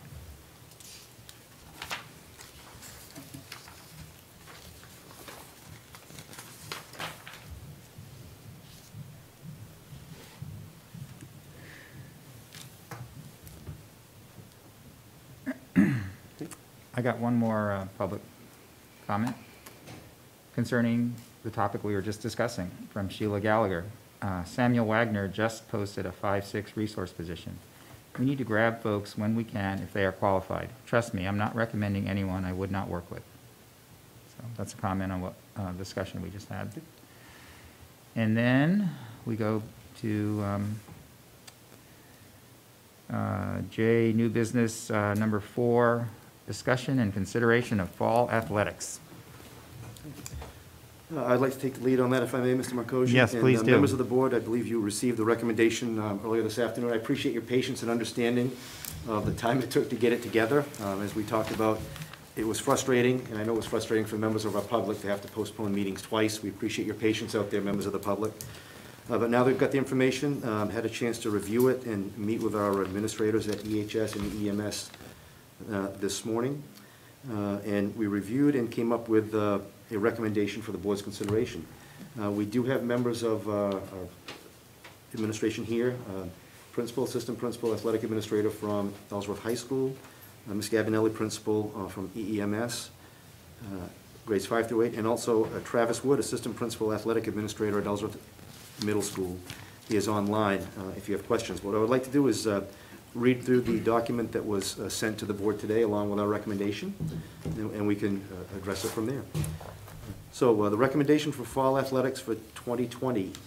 The final version of the Maine Principals Association School Sports Guidance Return to Competition for Competitive Athletics and Activities in Maine was released yesterday afternoon. The document is recommended guidance that's coming from the Maine Principals Association regarding a safe and healthy manner in which Maine students may return to competitive athletics in the fall of 2020. In crafting the document, the Maine Principals Association worked with the Maine Department of Health and Human Services, the Maine Department of Community and Economic Development, the Maine Principals Association Sports Medicine Advisory Committee, and quoting the document they sent out, and drew on the expertise of the National Federation of State High School Associations and the Maine Interscholastic Athletic Administrators Association. Additionally, through the process, the Maine Principals Association sought feedback from Maine School Management Association, which is the umbrella organization to you as board members, Maine School Boards Association, and also the Maine Superintendents Association. The guidance document that was submitted is in general alignment with the general guidance for community sports activities, which was issued by the Department of Community and Economic Development in July and was updated most recently on September 1st. While it's in general alignment with that, it also includes additional protections for health and safety since school sports take place on school property and participants interact with other students who have not volunteered for these voluntary activities. As referenced in the document, and I quote, "Adoption of the school sports guidance, like other state-developed or recognized guidance, is voluntary and a precondition for any school sports to take place. If a school district cannot feasibly implement and enforce the guidance, it should not allow sports in its schools. Each school district should also align the school sports with other elements of its plan, return to school plan. For example, a school district's limits on the number of people in school facilities for in-person instruction should apply to school sports as well. And the school district's rules for transportation and use of spaces like locker rooms should apply to school sports. Since each school district plan has its unique differences, the school administrative unit will adjust this guidance as necessary for its own set of school sports." As I spoke to some folks who are outside this evening, we all want to see a safe and healthy return to school, and you've heard our administrators talk about what they've done and put in place to make that happen. We all also want to see a safe and healthy return to co- and extracurricular activities for our students and staff. We all recognize, and many of us have also benefited from the importance of school and activities for the social, emotional, and physical well-being of our students. Not only do we provide education, but the activities that we provide to support that provide immeasurable benefit for our students. In planning for the academic school year and creating the return to school plan, our planning team and all the people who work as umbrellas for that have consistently followed the Maine Department of Education, DHHS, and CDC guidelines and requirement, even as they continue to change and evolve. Okay? Again, everything we've brought forth to you as a board, everything that we've asked you to approve has followed that guidance. The recommendation we're presenting to you here this evening to approve the school sports guidance, return to competition for competitive athletics and activities in Maine is consistent with that approach. We're recommending this because we're asking you to follow the guidance. Okay. In making this recommendation, our administrators understand the need to further review details to ensure, and I'm going to put in quotes, that we can feasibly implement, and enforce the guidance. Included in some of those categories are high-risk populations, which includes consideration regarding participation in sporting activities as a participant, a coach, or possibly a spectator. General guidance, which includes abiding by current executive orders and CDC guidance on group gathering limits. And if we're talking outdoor activities, we're talking no more than 100 people. Social distancing and spacing, and face coverings. Another category is communication of COVID-19 policies to all student participants, coaches, and officials, and spectators. Again, and spectators is another whole conversation. There are also operational considerations that we have to consider, such as training for participants, coaches, and officials. Continuation of the symptom screening that we're asking students and staff to do before they come to school. Hand washing and sanitizing hygiene, and having those mechanisms in place to allow that to happen. Procedures for contact tracing. Okay? CDC procedures for a confirmed, and we hope this never happens, positive COVID-19 case. Okay? Procedures for practice and event logistics, and spacing, and also proper signage and markings on our facilities that we're using. Okay? There are also facilities considerations, which include the availability of water, access to a restroom facility, and the capacity of our facilities to manage the group gathering size limits, cleaning and disinfecting of equipment. Okay? Equipment and supplies, there are procedures with regard to the use, the cleaning and disinfecting of equipment and supplies. Cohorting of participants and coaches, there are recommendations in this guidance that address that. And also, as we talked about a little bit earlier, transportation. The same rules that apply to transportation for our students coming to and from school also apply for co- and extracurricular activities. Additionally, and Mr. Frost may be able to update us on this, each of the fall sports offered also has sport-specific requirements that need to be met. Some of them were included as attachments in the document released by the MPA. There are some that are in the form of the Interscholastic Division of the MPA sports bulletins on the MPA website. And I know, Mr. Frost, 4 of the 6 fall sports have been updated as of this morning. I don't know if the other ones have been updated yet or not. The football was just updated at... You have to go to the microphone. Sorry. It's your first time, Josh. Go ahead. Rookie mistake. Yeah, football was just updated, I believe, at 4 o'clock, or at least it was emailed to us at around 4 o'clock. So those are also other pieces that need to be considered so that we can feasibly implement and enforce the guidance. Based on our conversation this morning, however, our administrators are confident that that is something that we will be able to do. Certainly moving forward, if there are things that we can't do, we'll have to revise those guidelines. But I think the general intent is look at what it is that we are able to do to feasibly implement and enforce the guidance so that we can offer return to activities in a safe and healthy fashion. And I think we all shared that as a philosophy this morning. So in general terms, the recommendation from school and district administration, and I'm pleased to report that we all reached consensus on this, is that the board adopt and approve the school sports guidance return to competition for competitive athletics and activities in Maine as presented, contingent upon the ability to implement and enforce the guidance and sport-specific requirements and modifications. And when you get to the point where you're looking at making a motion or not, that's the language we use. But specifically speaking, and again, we have our administrators here that can talk more specifically about this if you have questions. Some of the specific sport recommendations will be as follows, and this comes from the guidance. Golf, which is considered a lower risk activity, the recommendation would be in the guidelines to approve play consistent with the guidance and modifications, and competition for the regular season would be with other Hancock County schools. For cross-country, which is also deemed a lower risk activity, recommendation would be to approve play consistent with the guidance and modifications. Competition for the regular season would be with other Hancock County schools, and would be dual meets or potentially tri-meets with a staggered racing schedule. I mentioned regular season for golf and cross-country because currently the guidance does permit regional and state level competition, unless that's changed this afternoon. Mr. Frost is shaking his head, so it hasn't. With regard to soccer, which in the update of the community sports guidelines, was moved from a high-risk sport to a moderate-risk sport, would be to approve play consistent with the guidance and modifications, which includes competition with Hancock County opponents only, and consistent with the guidance, there is no postseason for soccer.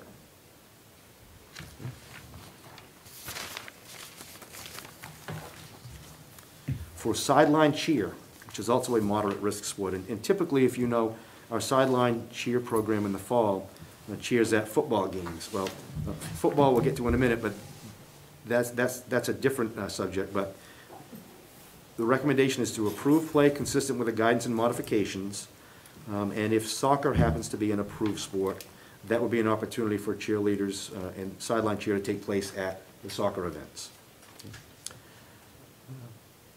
Volleyball, which is also a moderate-risk sport, it's an indoor sport, so I want to mention that because it's important for people to know. The guidance that we've received has postponed the formal season to the spring of 2021. I don't know that the specific months have yet been identified, but probably somewhere March, April. And Mr. Frost is nodding yes. So it postpones the formal season to spring of 2021, but permits coaches to work with team members in the fall for outdoor participation only. So the season would start with conditioning and skill building activities, and administration would review on or about October 1st the potential to play, consistent with the guidance and modifications, outdoor matches with Hancock County opponents only. With football, which is, football is a high-risk sport in the guidance. However, I'm going to, with regard to the high-risk sport, the guidance has postponed the formal season to the spring of 2021. However, in the guidance, they have also implemented a 7-versus-7 flag football opportunity as a moderate-risk activity. And what that guidance permits is for coaches to work with team members in the fall for outdoor participation only. The recommendation is that the season would start with conditioning and skill building activities, and an administrative review on or about October 1st about the potential to play, consistent with the guidance and modifications, outdoor 7-by-7 flag football with Hancock County opponents only.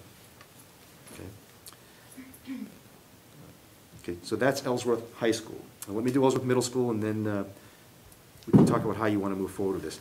At Ellsworth Middle School, and again, Jen, you asked a good question earlier today, and I was able to respond. You know, the MPA does govern high school athletics, doesn't necessarily govern middle school athletics, although we model a lot of our programs after that. But also, as we know, as important as our co and extracurricular, and I mentioned co and extracurricular because we're not just talking athletics, that's what the vote is tonight, but we're also talking our other co-curricular programs. They provide wonderful benefits for our students. They're important to our students, they're important to our staff, they're important to our schools, and they're important to our community. And I'll be honest, they're important to me. We want to address middle school programming as well. So with cross-country, again, that is a lower risk activity. The recommendation is going to be approving play consistent with the guidance and modifications as provided for the high school activities. Competition would be with other Hancock County schools and be dual or tri-meets, as I referenced before. With soccer, again, which is a moderate risk, would be to approve play consistent with the guidance and modifications, which includes competition with Hancock County opponents only. And one qualifier that I want to give, as we do not know with regard to middle school, how many Hancock County middle schools would be able to field teams at an appropriate competitive level. We may look at offering soccer as an in-school intramural activity, but it would be an opportunity for our kids to compete and participate. Again, first piece would be to look at what other middle schools in the county would be taking a similar action that we're recommending you to approve. So those are the recommendations. Typically, you make a motion, then a second, and then you have discussion. I think my recommendation on this one would be, if there are questions that you members of the board have, you know, we've got people here who've been part of reviewing these and talking about these. My recommendation is, if you have questions, let's talk about it. I'll go first. I do have quite a few. So the release of this information from the MPA yesterday included the words regional. Mm-hmm. So competition could be held at a regional level. Yep. So regional for Ellsworth and the surrounding areas is northern Maine. we're in that northern Maine region. Mhm. I believe also in the wording that it also spoke about the fact that we could also compete against adjacent Yep. counties. Mhm. So I'm curious where the Hancock County distinction is coming from. I can address it from my level, but I would also invite our principals to talk about it. Conversation amongst Hancock County has been that with bringing sports back in, there are opportunities to compete locally, even though it does say adjacent counties. Our intent was to keep it within Hancock County. Hancock County, as we know, the number of reported cases is relatively low compared to the state. And people have been doing a great job, and if people continue to follow the guidance and guidelines, we expect that that will continue. So that was the premise upon which we're making the recommendation. I know that's been the discussion at the superintendent level. Principals, would you like to address the conversations you've been having? Or athletic directors? I think you're going to hear the same thing, Jen, about where the rationale comes from. Yeah, so that's exactly the rationale. And talking to other principals in Hancock County, they were looking to keep it just in Hancock County for that reason, just because of low number of cases. And I believe the athletic directors, same thing. When this was all coming into play, you know, it looked like there was an opportunity for athletics to happen. They started looking at scheduling and things like that, and the whole PBC started, you know, countywide first, and then went from there. So my question is though, what are the other counties that we typically play doing? Are all of the counties sticking with only in their county, or are we choosing that in excess of the guidelines? We're recommending that, Josh could probably answer the other counties. The recommendation that's coming from us is, because it's been a discussion around Hancock County, that's what we're recommending. Okay, it's consistent with the guidelines. The guidelines do allow you to go beyond that, but that's the conclusion that we all came to. Josh works in, Josh is also still president of the PVC, right? Yep. Yeah, so I've had a busy summer. I can't speak for Penobscot County, but I can speak for Aroostook County. The Aroostook County Superintendents and the Aroostook County League has said that they are not coming down to play any teams in Penobscot or Hancock or any of that nature. You do have some outliers in our league, and we are trying to work with them. You have Piscataquis County, which doesn't have a whole lot of teams in it, and you have, obviously, Penobscot has an overwhelming amount of teams.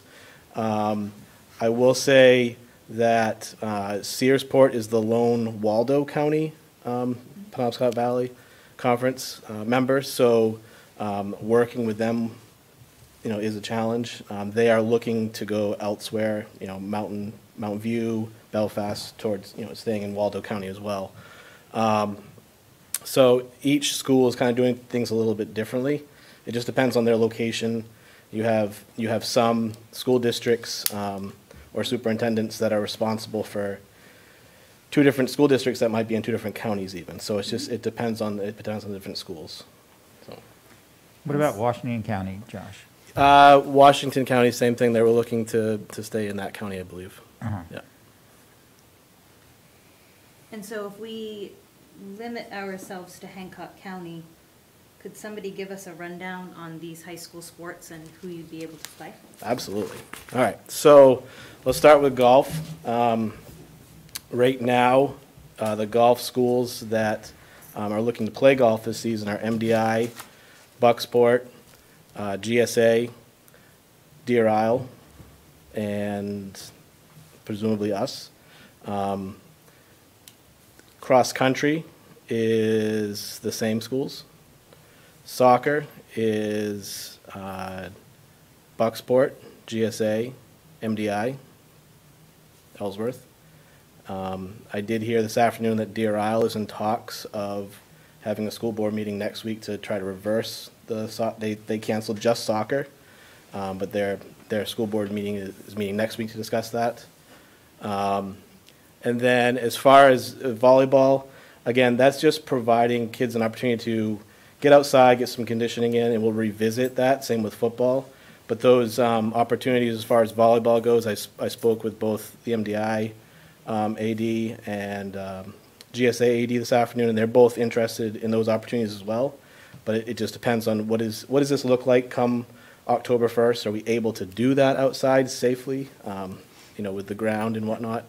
And then as far as the 7v7 opportunities, it would be Bucksport and MDI for football. And so MDI is on board with their sports, including soccer and football? They, Well, MDI I thought it was is, just- they're moving forward right now with golf and cross-country and sailing, I believe. Yep. They're looking at the potential of doing what we're proposing with soccer and football, and I believe volleyball. Yep. They have not made that decision, but again, they had their meeting last evening before this guidance came out, so I don't know what their conversations have been. And I think also. My sense is there is a bit of support in the community, and again, I don't want to speak for their board, obviously, but my understanding is there's a lot of support in the community to move forward with those activities. And you may have heard the same thing, I apologize. Yep. Yeah, and one of the schools and districts in Hancock County that hasn't been mentioned is RSU 24, which voted, I believe, last week to cancel all fall sports. Correct. Yep. So, and the way that obviously affects us is by opponents, but also with football, we partner, we co-op with Sumner. So as far as revisiting the 7v7 idea, we're not sure. Again, last year at a football game, we had, we're playing 8-man and we have 11 kids in pads. So, and that was with some Sumner students. So with not having them, we were hoping to have 5 to 6 Sumner students. We were looking at our numbers as being around the 12 to 15 mark. So that's why we're not sure how many will show up to football, because again, maybe they'll go play soccer this fall. Maybe they'll go run cross country or even play golf. So they may not play football because they'll play the actual football season in the spring. And I think the other thing with football and volleyball is that, because right now the guides are saying they're looking to postpone and potentially have a season in the spring. It does give you a little more room to do this skill building, conditioning pieces before you're able to make a decision on playing the competition. But I think also with soccer, you're looking at a maximum number of contests that you can have. Yep. So with soccer, they're looking at 10-game max. They did push the end date. The last playable date is now November 14th. But as we all know, that may be unreachable. Some years, Are you saying we're going to have a snowstorm? I will not be plowing soccer fields. That's correct.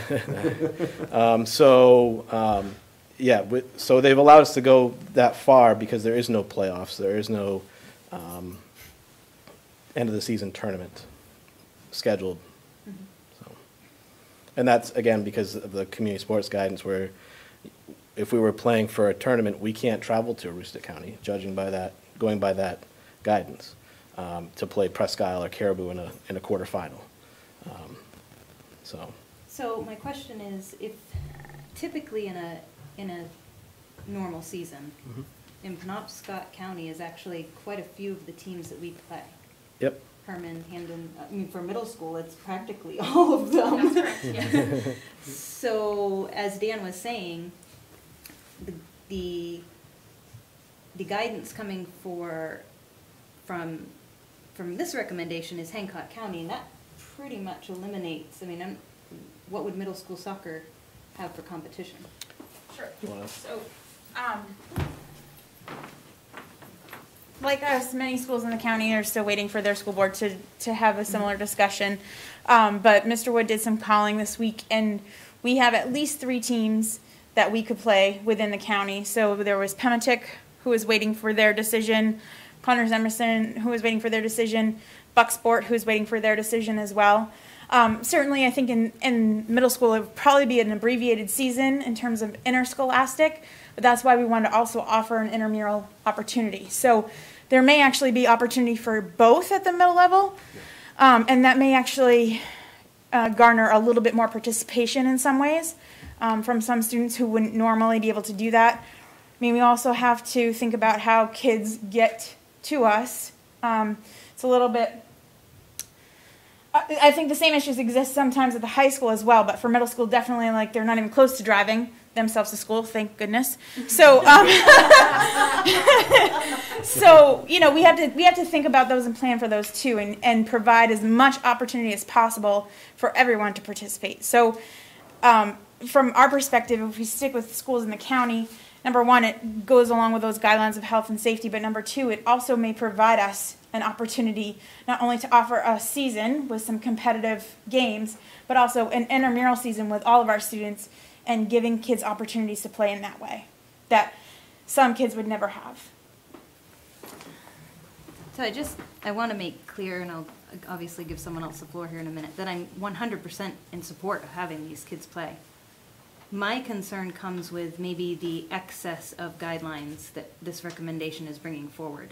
So if you take the active cases in Hancock County and Penobscot County, you know, versus their population, our rates are identical. And then obviously Waldo and Washington County, it's even lower. So I understand the need to follow the safety guidelines, but the guidelines have been presented to us and it's recommended as regional. So it would appear as though we could put something forward that would allow for a more normal, you know, season for these students where they can compete against teams that they would typically compete, because there's so many guidelines in place to keep everybody safe. So I think, you know, while I appreciate all of this and it's great, my concern is when we look at just Hancock County, you know, unless this goes forward and not another single county wants to play outside their area, and we don't have an option, that's okay. But I'd like to leave it open so that we are able to compete. If Penobscot County says, absolutely, you know, we're willing to do it. I don't like the limitation of Hancock County. And obviously I'm sure everybody else has questions too, but before we get too far, I'd also like to know, what would a soccer game look like? What's, you know, so that we can have an idea of what those restrictions would be. It's not going to be what you've seen in the past. We're getting bubbles. Play that thing where you put them in it. Yeah, and then they like could the just big, roll yeah. around. So to address the first concern with staying obviously in Hancock County, one of the other major pieces that we looked at was busing, because that also limits our roster numbers. You know, boys varsity soccer traditionally has been a 24 to 25 man roster. Same with JV. You know, sometimes our JV program when the boys have been 30, because we have had a lot of boys interested in soccer. So we looked at that and we had to, how does that work? You know, are we going to only be able to play one game a day? If we go to MDI, can we only just play varsity? I looked at it as, well, if we are going to MDI, they have two separate field locations, so they're a little different. But we could send the JVs to play the 4 o'clock game on the JV field. The bus could return, do what they need to do to sanitize, grab the varsity, bring the varsity, take the JV back. It's multiple trips. It's the same as if it was 2 buses. You're obviously only paying 1 bus driver, so so we took that into account too. I mean, I would love to go to Washington County and play Washington Academy, but that travel to East Machias is a long one on a bus where, you know, you are masked, you are sitting next to the window, all of the same procedures. So that's also just a thing that we kind of talked about with staying in county. Would just be a little bit easier transportation-wise. I haven't even reached out to Donnie to find out. Obviously, I want to let him get through the first week and say, well, when can we get a bus to go on away matches? Because maybe we can't even get a bus until after that first bus run, which puts us at 3:45, 4 o'clock before we can actually have a bus to go to away matches. So would we have an opportunity too, then, to, because I would anticipate parents being very willing to transport their own children if it meant they could play. So I know typically that's not something that, you know, coaches per se have allowed. They like the team to travel together. But my thinking is if there's kids that are just, they're completely committed and they want to play and their parents are all for it, there may be some chance for alleviation of that, you know. Yep, and that's a whole other discussion.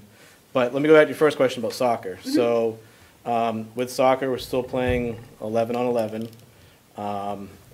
While students are sitting on the bench or on the sideline, they're masked. When they go into the sub area, they can take their mask off. They go in, and it's going to look similar to soccer with the changes that we've made. Corner kicks, throw-ins that are going to go directly into the box. Ellsworth has traditionally had a student that can throw right into the box. So if you knowingly are going to do that, then you can only have 5 defenders and 5 offensive members in the penalty box, and that's just to limit the number that's in there. Traditionally with soccer, you may see right a shoulder to shoulder, I'm marking this person. That's not going to be the case. They're going to ask you to back off. That's going to be the coaches and the referee's responsibilities to make sure that's happening. So as soon as that kick or throw-in goes into the box, you can send others. But that's just to try to, again, while you're standing there, doing that heavy breathing, that you're just not all clustered in the middle. With drop balls, it's no longer a thing anymore, so they'll automatically give that. So again, you don't have 2 players standing opposite each other going to kick a ball. So that kick automatically goes to, I can't remember the exact phrase, but it goes to one of the teams. As far as the ref could award. Yep. Yeah. As far as a wall goes, coaches are going to have to get creative with that. You're no longer going to have a wall where you have 4 or 5 players in a row. You may stagger them by 6 feet, so you have one person here, one here, so it works similar fashion. So again, no longer can do that. And again, it will be, from my understanding, the referees that will control those. And if one of those infractions happens where you do set up a wall or you have too many players in the box, then the kick is awarded to the other team and it goes the other way. We will no longer do introductions the way that we traditionally have, where teams run through a tunnel and out to the middle. We can still do introductions, but the way I'm looking at doing it is that kids go to their positions on the field, and they're in their positions, and obviously spread out when they're like that. So I will announce, the name and number, and maybe they just give a little wave, or just that's who they are out there. So that still happens. I still intend on doing the national anthem. It would happen after we introduce who's on the field. The coin toss captains is now happening at midfield instead of over by the scorer's table, and you only are allowed 1 coach and 1 captain. When they are doing that, they must be masked because of that close proximity. I think that's Slide tackling? Slide tackling, yeah. Slide tackling can no longer happen.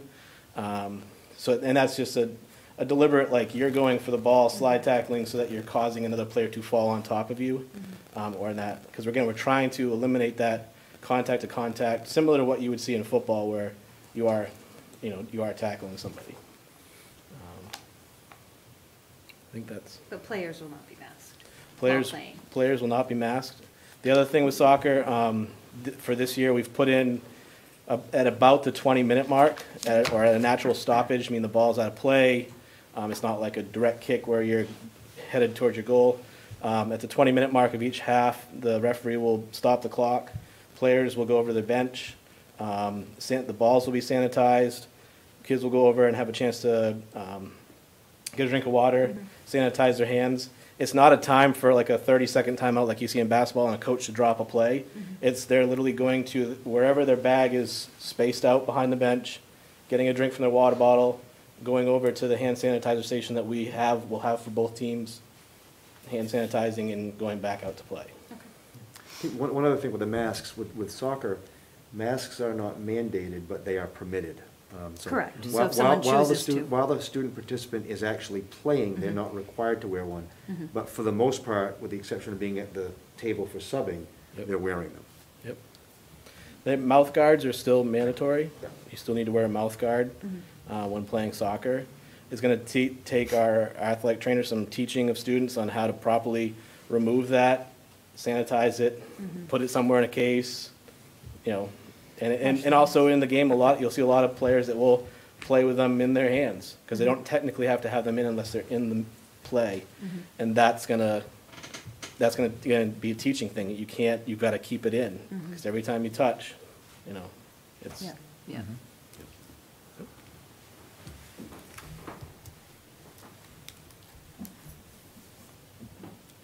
Surely I'm not the only one. Go ahead.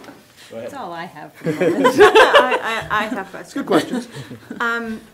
So so I'm going to just lay it out there. I am very much in favor of the kids playing, but I'm very concerned about putting off some of these sports until spring, particularly, obviously, football and volleyball.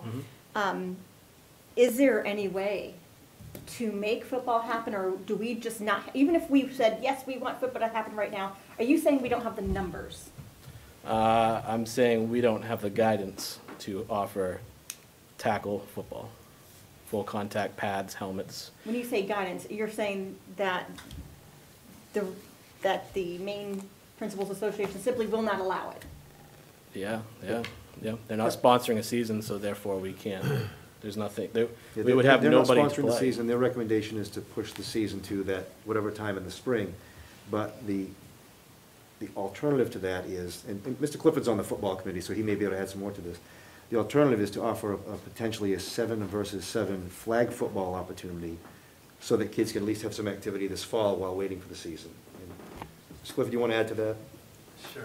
And by the way, Mr. Frost serves as the chair of the soccer committee for the MPA. Mr. Clifford is on the football committee, so they've got a little bit of insight to this process, which is helpful. So with the football committee, we met a few times about this, and just looking at the governance, there's really no way you can play football. And so, you know, we're moving all the teams to a March, April season, hopefully.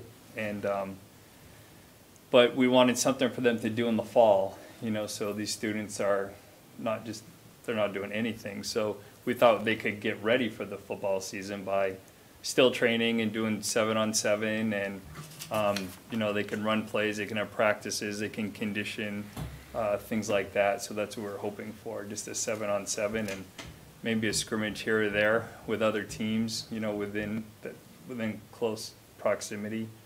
And then, yeah, just get ready for the spring season. And we've identified turf fields throughout the state, because if there's snow, but you can plow a turf field. And so, you know, Hamden and Husson and University of Maine, those are 3, you know, in the Bangor area that, you know, we hope to use, and, you know, go from there. But with the guidance right now, the MPA, there aren't any high schools playing football in the fall. They're playing 7-on-7, and then they're going to postpone their season and play in March and April. So we wouldn't have other teams to play? No. A big concern of mine is the field conditions in the spring. We only have 3. Can we play multiple games on those fields? Like, yeah. And do you think, you're pretty confident they're going to let us play on those fields, I guess?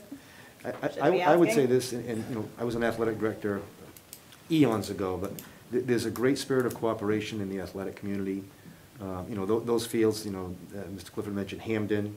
I know one down in Rockport, not Rockport. Yeah. I keep wanting to call it the MBNA facility. Northport. Northport. Those fields are used regularly at all different times. So you know, if you get to that type of a situation, you're going to find that school departments are going to work well together to provide opportunities for kids. Again, you might play at some different times. You know, you might have a game on a Saturday at 10 in the morning or 8:30 at night, but it's still an opportunity to compete on a field that's not going to be affected by the weather. Right. Between Friday nights and Saturday afternoons, we were hoping to get in multiple games and maybe complete them all. Yep. Also, my other big concern is if, you know, by putting off onto the spring, are we going to lose our football players to other sports? What are we competing with at that time? It's actually in between the sport seasons. Okay. Yeah, so it's right now it's between winter and spring sports. Okay. You know, which we thought was kind of neat, because you may see some athletes that have never played football or volleyball, you know, play, because it's in between sports seasons and they're not doing anything else. Can we do anything for our volleyball players? Right now? Yeah, yeah. Yeah, Yeah, and that is part of the recommendation, so Yeah. even though their season is postponed to that Right. in part, there are opportunities we're looking at providing them for this fall, so. So going back to your second question, if anybody has $2 million, we'd love to put a turf field. Josh Imagine. needs $2 million if you Mr. have Frost it. is becoming a good fundraiser. Naming, we can put It your can name, happen. it could be, it's the Tug Stephen White King, we Stadium. need $2 million. Tug White Stadium, Doug would love to have right? turf, I'm just But we can saying. put your name on the field, just saying. Jen, I'm kind of trying to think of tug and turf. Tug turf, Scratch off. K&B Auto. It's been busy, not that busy. So your question was about volleyball, Yeah. and yeah, where our plan is to offer outdoor activities. So they're gonna, again, get together the first week, condition, because again, a lot of these students have not done a lot since March, and get them into some physical shape, start working on skills, drills. Mr. Calandra is excited to get them outside. We luck out and we have an open field up on the softball field. So I've already looked into what it would cost for 2 outdoor nets, because we can put 2 outdoor courts up there.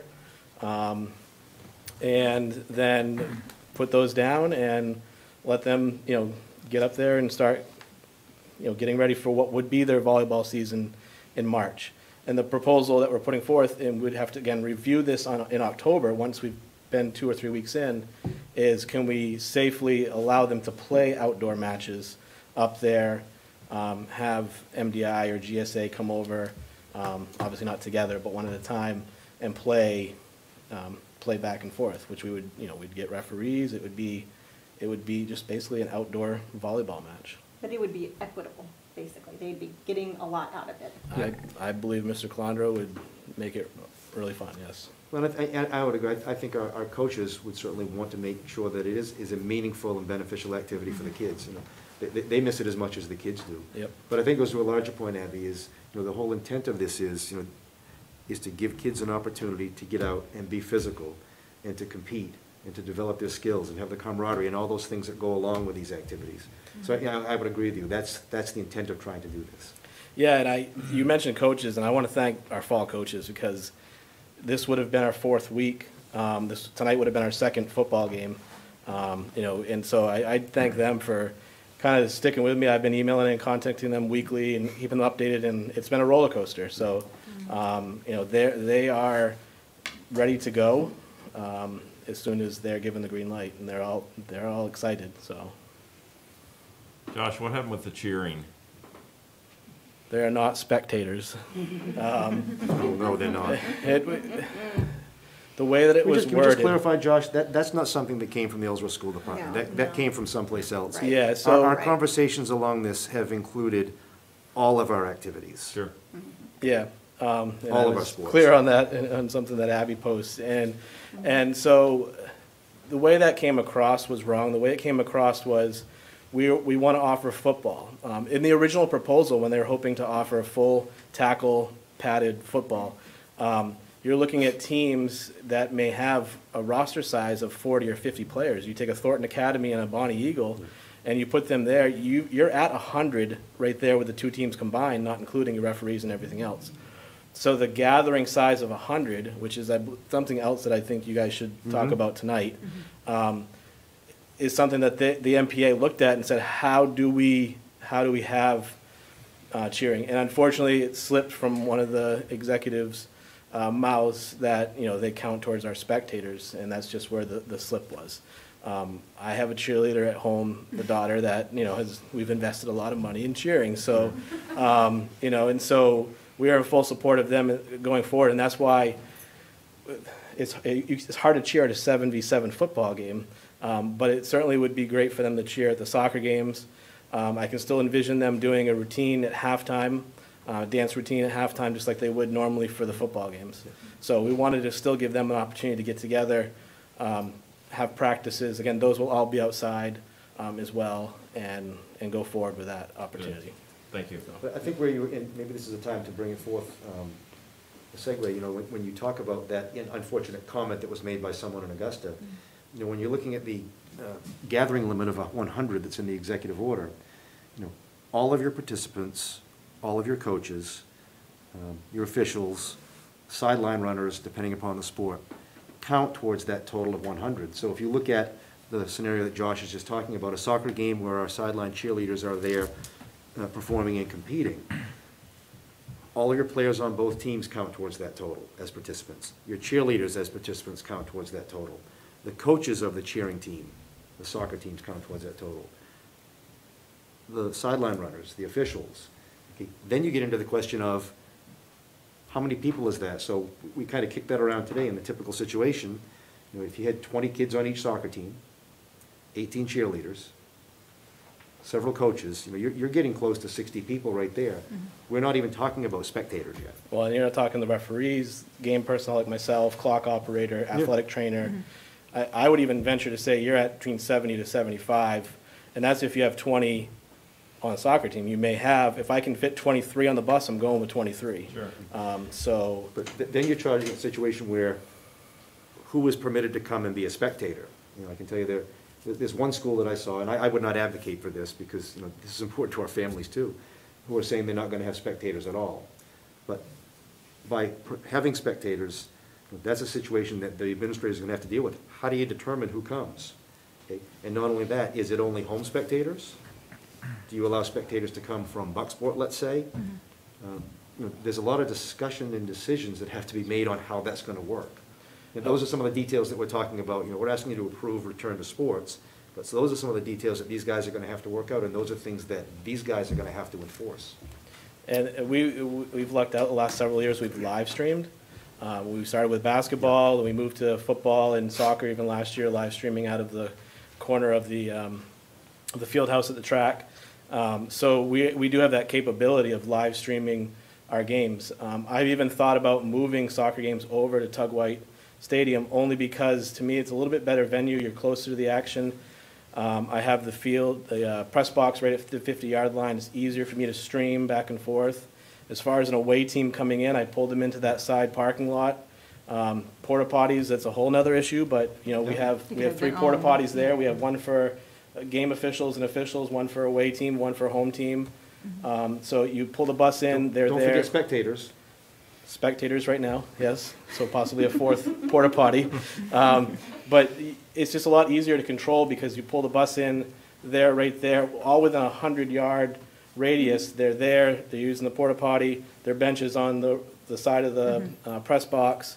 So I can control where that away team is coming in and out of this location, whereas at the track, it's a little different. They tend to park over along the road and cross the track, have to go down over the hill to the porta potty. They're on the far end. So it's a little bit easier. It's easier for me to control what's happening. If we have to limit our number sizes, it's a lot easier for me to control that at Tug White than it is obviously at Del Luce.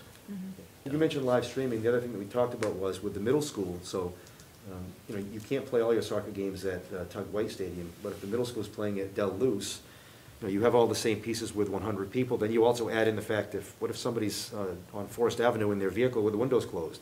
Do they count towards that or not? But we also talked about the live streaming of those soccer games as well, so that if there are parents that couldn't come because of a limitation, there'd be an opportunity for them to see it. So the live streaming extends to the middle school also. I will say that the athletic director network is especially in Hancock County, we're constantly talking, and in other counties as well. But it would be a lot of communication with the visiting team. Okay, how many team members are you bringing? You have to give me an exact number today on how many you're bringing. Okay, you're bringing, 18. That means I have 27 tickets or 27 spectator seats. And then, so to me, then that's when you say, okay, that's 1 per home team member. So I don't know if we're looking for a recommendation on that tonight or what, but I will, like Mr. Higgins said, there are schools, multiple schools in the Penobscot Valley Conference that is saying we are not allowing spectators at this time.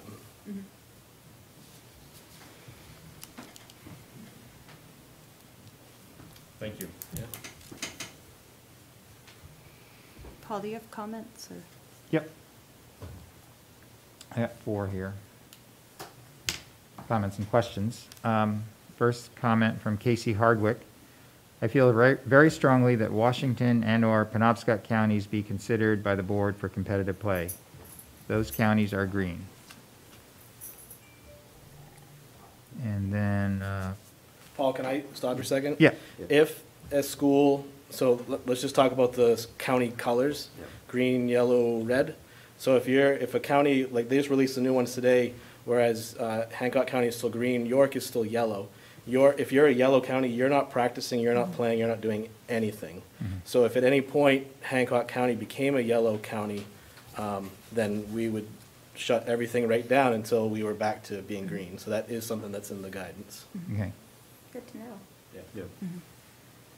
Yeah. Question from Amy Atherton. What did the guidance mean by visiting teams had to arrive in a, quote, self-sufficient manner, unquote? How is that different than it has been in the past? I believe what that means is you come ready to play. Is that I think kind of come my ready to understanding? play, providing their own water. I think I saw something about water vessels, and I'm thinking the soccer one now. Not needing locker rooms. I Not think needing that was locker rooms, also- those types of things. You know, you come on the bus, you're ready to play. Yeah, not counting on concessions for, Yeah, that Well, too. there's another piece with concessions that I'm sure you read it in there. If you're going to offer them, they've got to be prepackaged and in a certain way. Yeah. You know, it's a revenue stream for your boosters, but then, you know, these guys are gonna have to figure out, how do we make that work? Right. And not selling to very many people, Right. really. Yeah, exactly, yeah, Right, you yeah. lose exactly. money. Yeah. Not cost. Yeah. next one from Shannon Curtis. If we are talking about risk, the COVID positivity rates in Hancock and Penobscot County are identical at 0.01%, less than Washington County.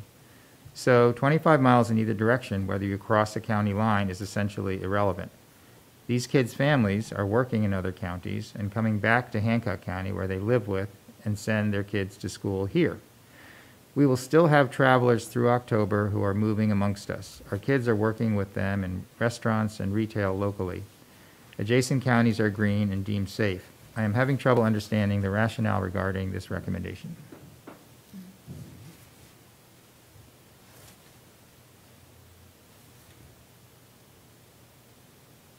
And then a follow-up question from Amy Atherton. Is there an area defined for the 100-person limit? For instance, if the outdoor area is large enough, could you have different locations for spectator stations or sections that would allow for more? Love the live streaming idea. Thank you. That is interesting, actually. Well, I'm not sure this goes directly to her question, but, you know, if we're looking at it, you know, if you look at, let's say, Delaware Stadium, okay? So what you're talking about is the field and the bleachers, and if you think about where many people attend those games, they're over on the Forest Avenue side. Okay, that area right there is the area for the event. That's 100 people, okay? Now, we did talk about this today, so what if there is a high school soccer game there? Down below on the middle school fields, can you still have practice?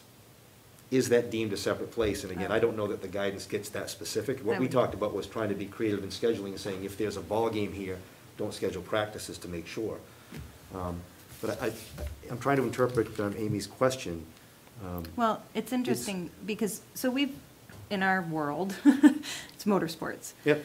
And the guidance for those outdoor events has been interesting. And it, like you said, it's been a little up for interpretation, I think. But a lot of places are, and I think what she's getting to, are kind of quadranting off. So if the participants don't count because they're here, you know, they're doing their thing. There's grandstands. Those grandstands where people can sit are kind of considered separate. So they're actually sectioned off in 50s. So no more than 50 people can be in one section. They're allowing for 200 because it's outside and it's spectators. So, but when they're doing things like that, it's a porta potty for or a bathroom for every single section. You're almost segregated to your own section. So I don't know if that's what Amy's getting to, but if you have your active participants and they really don't leave an area, then maybe, again, Dan, I don't think it gets specific enough, really. I don't think it says. The way of reading it, and certainly I think what she's driving at is it possible to have the opportunity for more fans to be there, which Right. we would all like. I think it's worth a clarifying question, but when you look at it, let's take the Tug White Stadium piece. I mean, to me, that's a no-brainer. It's a little more enclosed than Del Luce is. 100 people there is 100 people there. That's your Right. space, you know, so the That's what I question was is, thinking. do the bleachers count as a separate place than the field? Right. I think we could ask for clarification. My sense is the clarifying answer is we're gonna get, and I don't know this, my sense is you're gonna be told, that's one It's venue, 100. you've got 100 people, is my Right, guess. that's what I would think too. It's a good question, an interesting question. It's just strange, the different interpretations. I You think kind of that's- touched on it earlier when you said, what about a car parked on Forest Avenue? Right. Is that, Well, you know, that's, It would be the same way at Tug, right? If we didn't block off, yeah. if we didn't block off the road that goes by the Could football you pull in field, and park and? could I pull in multiple cars and have them face the field, making sure their lights are turned off, but, you know, that's something that They would just not count Can't get out of their towards- vehicle kind of thing. Right, Yeah. right. I think that's worth the I mean, I think that's a stretch at Tug White. At Del Luce, you know, you're talking about, Tug White is right on school property. Del Luce, you've got a roadway that's a city road. Right. Does that make it different? So I think that's a more pertinent question for Del Luce than it would be Tug White. But nonetheless, a good question. We'll have to seek some guidance on it, but my sense is it's probably going to be given back to us as your venue is your location, it's 100 total. So we talked about soccer and what that looks like. With the volleyball practice, can you just kind of give people at home so they have an idea of just what kind of extra cleaning and safety procedures will be going on so they can think for themselves what they want? Yeah, so same thing, the balls would be disinfected so many times during practice. You know, we've never done volleyball outside, so even taking volleyballs outside, I would imagine after so many uses with the scuffing of the ground there, we'll have to look at purchasing new ones for the spring anyways. But the ball's cleaned so many times. I will say that when students, this is for any of those sports, when students are in coaches' sessions or coaches talking to them, or, you know, they're just standing around, maybe we're just hitting a ball back and forth, they are going to be asked to wear a mask, because that's, again, what's in the guidance is that. So things of that nature. So and again, with volleyball, you're 6 on 6, so you're on different sides of the court, so you're not, if anything, you're not really crashing into each other too much. So it's not, it's not like soccer or football. George, just a clarifying question, and it may relate to what Abby was asking. So in soccer, it's clearly defined in here that roughly every 20 minutes, there's a break for that type of thing to take place. Yep. With the volleyball recommendations that we have in guidance, Yep. I don't recall seeing that specificity, but I would presume that we would implement something similar for the Yeah. students who are playing volleyball, 20 minutes or what have you. Yep, Okay. yep, so many points, or if we're scrimmaging another team, it would be maybe each set, things of that nature. Yep. So just to reiterate for the people at home, this plan that's been put forward, you're saying that both fall and spring, it's an equitable experience. People are going to get a lot out of this, even if they're just practicing now and then doing their actual season in the spring, or if their season is happening in the fall for these other ones. It's going to be an equitable experience worth participating in, that to the maximum ability, they will be noticed as much as they can for scholarship opportunities. I mean, We've never played outdoor volleyball before, so I don't know what that, you know, what that I do looks it in like. Florida. but- It's easy. I'm kind of surprised you guys don't do it. I never even thought that a place wouldn't do it until you mentioned it. But no, it's Yeah. easy peasy lemon squeezy. I promise. Yeah, I mean, that's hard to say. I will say that from my experience in talking to students and with parents that have had their students go to play off in college, a lot of colleges are looking at what they're doing their sophomore and junior years anyways. And they had fall seasons then. So I understand senior year is that last ditch chance. I will say for football and volleyball players, to me, they're getting a bonus. Their seasons aren't canceled. We don't know what that's going to look like in the spring. We don't know, certainly we're not talking winter sports at all yet. But we're saying they have the opportunity to have that season in the spring. And here's something else that you can do right now. It's not like we're canceling it outright and whatnot, so. And by spring, we're not interfering with other sports, we're going to have places for them to play. Yep.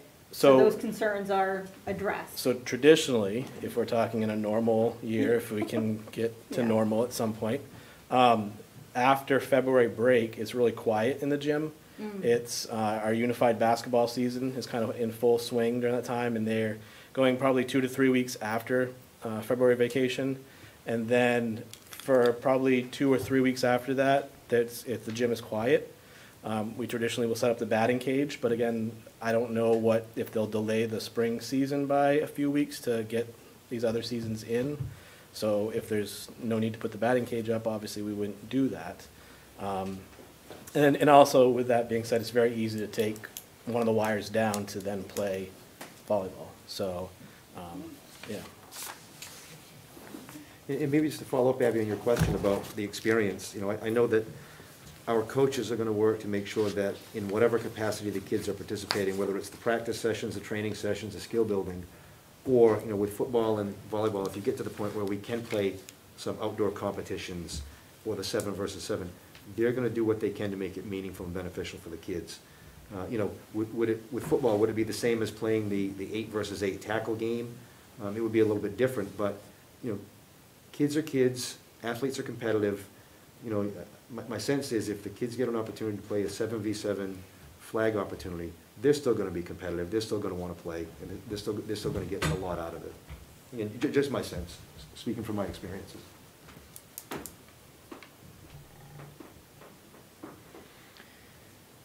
I have a couple more comments here. One from Kelly Casey. Hi, Paul. Ellsworth School Board, we support you to approve a regionalized schedule. You can always play a Hancock County schedule if needed. Amanda McLaughlin, sports question. Could the board read and become familiar with all the individual sports guidelines and place themselves in the shoes of the people left to implement these guidelines before they're asked to vote? It sounds like they're not familiar with the guidelines enough to have an informed vote. Thank you, Josh and Dan, for attempting to summarize some of the guidelines on short notice. Well, actually, I have them printed out. So I was going to clarify too with the volleyball and even soccer. Dan had mentioned the ball runners. There was interesting verbiage in here, like if the ball runs out of play, there's going to be multiple balls there. But volleyball was one of them, where if it changes hands, I mean, I can read it verbatim, but So goes out of play. my intent with soccer is actually get a whole bunch of disc cones, line up the side of the field with disc cones. You put the ball on top. So the ball runner is responsible to go chase the ball if it goes across the road, into the woods, whatever it may be. They go and they grab that ball. We have a cone at every 15 to 20 yard increment, put the ball down on that cone, and then so that ball may sit there the whole game and not get used, or it may sit there for 10, 15 minutes and then get used. So it's not like that ball is constantly being and it's in play. clean and ready to roll. Like, I think, Right. I mean, not that I don't agree that we obviously, but we do have people, Josh is going to be well versed in all of these, and that's, you know, that's his employ, you know, Well, and so and we take that faith and, yeah. And I think, you know, that's the piece, you know, by being on the 2 committees that Josh and Dan are on, they've seen iterations of Absolutely. some of these pieces. So knowing Josh and the way he does his job, he's got plans for a lot of these things already. I think it's a great question that she's asking. Absolutely, yeah. But those are details that, again, I have confidence in our staff to put together what they need to do to put these details in place. Again, there are going to be some tough decisions. You know, we'll talk about the 100 people and spectators, that's a challenge. But also ball runners. Look, we talked about this today. A lot of times, and I was one of these, I can remember being in 4th grade, being a ball runner. Loved it. We have a lot of kids who do that now. We're looking at having kids who may be on the varsity team be a ball runner rather than the younger kids, which would be unfortunate. But, you know, we have to look at those types of pieces too. But these guys are going to have to come up with some very difficult decisions. But I'm confident that in looking at these pieces, should the board approve a return to play, these guys are going to put into place pieces that will work. And you guys have a workshop coming up. Today is the 11th, right? So It's not the next week, but the week after, you've got a workshop. 22nd. So 22nd. you know, that could be an opportunity to come back and say, these are some pieces that we've got. And even though it's only a workshop, it's an opportunity for you to hear, this is what we've got in place for training. This is what we've got in place for making sure we have hand sanitizer. This is what we've got in place for spectators and so forth. Also, in response to that, I wouldn't call it really a question. It is our job as school board members to ask the question, even if we know the answer, because there are parents out there who need to have these answers so they can make an informed decision for themselves. Yes, we read everything that came through many, many times, but I'm still going to ask these questions for every other person who didn't get that material. And if that's offensive to somebody or somebody is upset because we are asking these questions, I'm not going to apologize for it. I think the questions you guys have asked have been appropriate. Do more, yep. I can tell by more. Couple more. Yeah. Well, I didn't know. Question from Chris Popper on outdoor numbers. If they have separate entrances, exits, and bathrooms, you could have 100 in different quadrants. I guess it's not a question, but a statement. And then he had a follow-up on broadcasting of soccer games. He says WDEA will broadcast as many games as possible. Yeah, Chris reached out to me and has said that before, and it would be great because then obviously we mic him up and he does the play-by-play. He's doing it on the radio or on WDA website, and he's doing it on our live stream. So it's And it's only one person. And it's one person. Games, right. correct? What's So that? he does that for the game, Yes. basketball games, Yep, correct? Yep. So we appreciate that. Comment from Sean Reed. What is the plan for winter sports? Please start considering them before they arrive so half the season isn't gone before there is a plan. Can we get through the first week of school? It's gonna, yeah. Well, but I think Sean makes a good point, and I'm sure that the folks at the MPA, once they get through this piece of getting the fall season started, have already started. You know, the committees that Josh and Dan serve on, soccer and football, working now, but there are also committees for all the winter sports, so I'm sure that that's already on their radar. But I do agree with him. You know, it would be nice if there would be more timely information. You know, here we are, we're looking at a start on Monday, and we're here on a Friday night with the guidance that we just got yesterday. Shannon Curtis writes, I understand the amount of thought, work, and careful consideration that is involved in making decisions for, quote, the good of the whole, unquote. Trust me when I say I'm with you and not against you. So in asking questions, it isn't to be a pain, but only to understand. Why can we not follow the released guidelines by the MPA and state as written? Meaning, why are we adding the restriction for only county play when there is no documented risks between adjacent counties?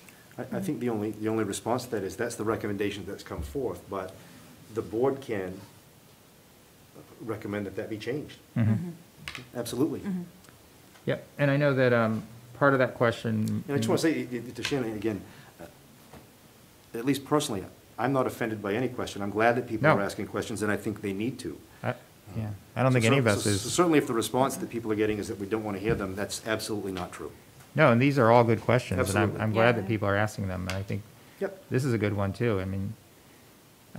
You know, we've had, this question has been answered to a certain extent, addressing like logistic considerations about the distances that some of these other schools outside of Hancock County would entail, and trying to figure out how to get you know, the JV as well as the varsity team there, and if we have to send them on two different bus runs, it's easier, it's more practical to do that if the games are closer. But you know, if we haven't seen a motion yet, but if the motion, Could I just add something that just came into mind? You know, if the board is looking at the adjacent county piece, you know, one of the pieces is, I know in years ago, a lot of times your varsity teams might travel. So let's just have an example. Your varsity soccer team goes to Machias to play Washington Academy, if Washington Academy is open to doing that.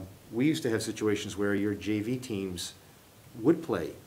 You might play MDI 3 times, and you might not go on that longer travel. So that may be a potential solution if the board wants to go to the adjacent county piece. Well, I already know like GSA doesn't have a JV girls soccer program. So that would be one less opponent, but, you know, Bunky Dow at MDI has already said, we'll play you 5, 6, 7 times in JV soccer. So it's, you know, it's easily replaceable.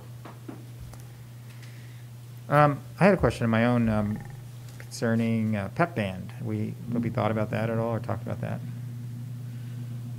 Mrs. right? Or you want me to? I mean, I think, I guess it's the same thing, you know, it's following that guidance from the DOE. I know it adds extra, Bands have People to on be the- 14 feet apart, outside, and you've got over 40 in the pep band this year. wow. Yeah, So I'd that's say we just, And the most I don't recent. think that's going to The happen. the most recent information on that Yeah. is even with the sports guidance that came out, that guidance hasn't changed yet. Right. That's what I heard from the sources that I Right. work with, and I believe Mrs. Wright heard the same thing, yeah.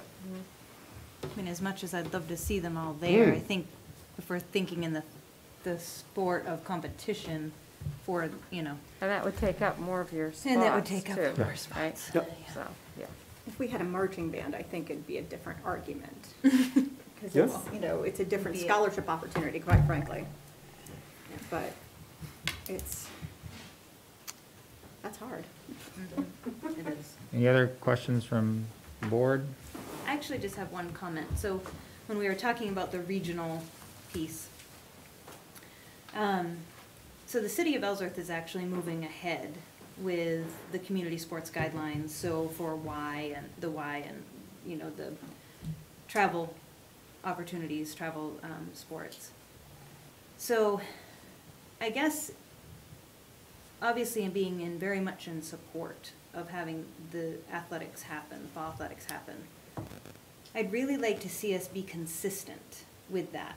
Now, I'm not saying it won't turn out that it ends up being that it's Hancock County, just because of logistics or other, you know, limitations.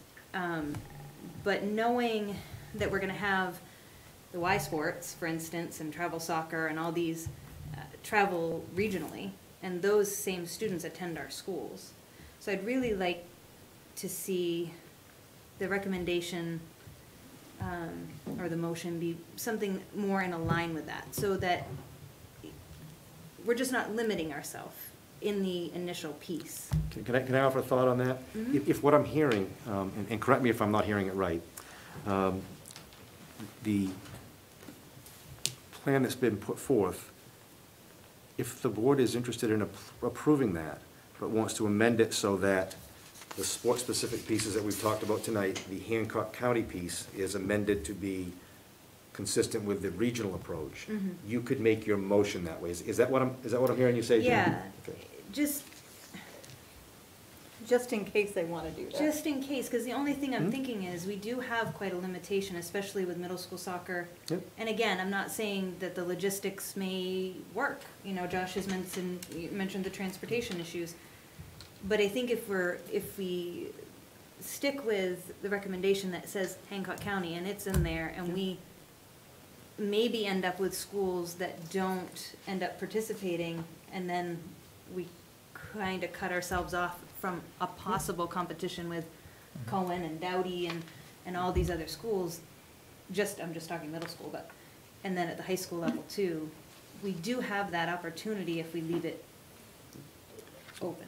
So procedurally, what you would do is that, you know, we gave you language for a motion, but you could include in that motion, you know, for example, recommend that the board adopt and approve school sports guidance, and the entire title is presented, or as amended to reflect regional competition consistent with the guidelines, contingent upon the ability to implement and enforce the guidance in sports specifics. So Right, the procedurally, that's how logistics you would do piece. it, and I think, Jen, that would go towards, what I'm hearing you say is the consistency for the youth sports and the community Right. sports guidance. Yeah. So procedurally, you can do that. Yeah. And you're right, It would be- that would open up the opportunity for that, and you may still find, you know, and again, Josh wasn't sure about Penobscot County, Right. but I Penobscot mean, County may it- say, We're not we're doing not it playing too. anybody, if Right, that's the right. case. Right. You know, and I just would hate to see us limit it and then be in a position where that competition ends up being really nothing, and now the kids are really upset because Well, and I we think, had a chance I think and we we have to didn't make it so it makes sense for Ellsworth High School if we're gonna travel to a different county. If we're gonna travel to Penobscot County, I don't think Bangor Christian is a good fit, or Skank, or Sure, any of those. Like, it doesn't exactly. make sense to drive, like now Brewer Right. might be, Hamden might be, you know, so things of that nature. My biggest fear with going too much out of the county is, we just saw Penobscot was on that watch list to possibly be yellow, so if they go yellow, we lose 4 games right there with Sure. Hamden and Brewer, let's just say we're playing them. And I agree that those things may pop up, you Mhm. know, I mean, I'm not saying that this isn't gonna be, we're gonna set a schedule and this is absolutely gonna happen, because obviously those things are gonna happen throughout the fall and possibly the winter, and, you know, I just don't wanna see us limit it, Mhm. because I think the kids deserve that chance, so. Are you feeling like we have too high of a chance of having to forfeit games because of a change with the COVID if we go out of the state, Well, there's no out of the points, region? Well- Yeah, there's no heel points or anything, so as far as forfeiting, it just means that if we did that, I would then have to contact maybe a Hancock County school and say, hey, can we come play you? Okay. They may say, well, you chose to go play elsewhere, so we don't, I mean, I don't imagine it being like that, because we're all working together for, obviously, our students and opportunities of that nature, so I don't foresee that happening, no. I don't foresee us being shut out of playing games. Local play, because we Yes. chose regional play or No, something. and, you know, the principals and the EDs and the superintendents in Hancock County have said, you know, if it's a case where that was your only option, so we play each other 3 or 4 times. Right. Okay, it's still a competition, but no, again, the board has the prerogative to make that amendment. And Yeah. And I would just say, to add that, we just have to see if it's gonna work. If that's- Absolutely, Yep. I'm just saying, you know, if we're considering it tonight, it just would seem like it make more sense maybe to offer it at a broader level and then see where the chips fall, you know?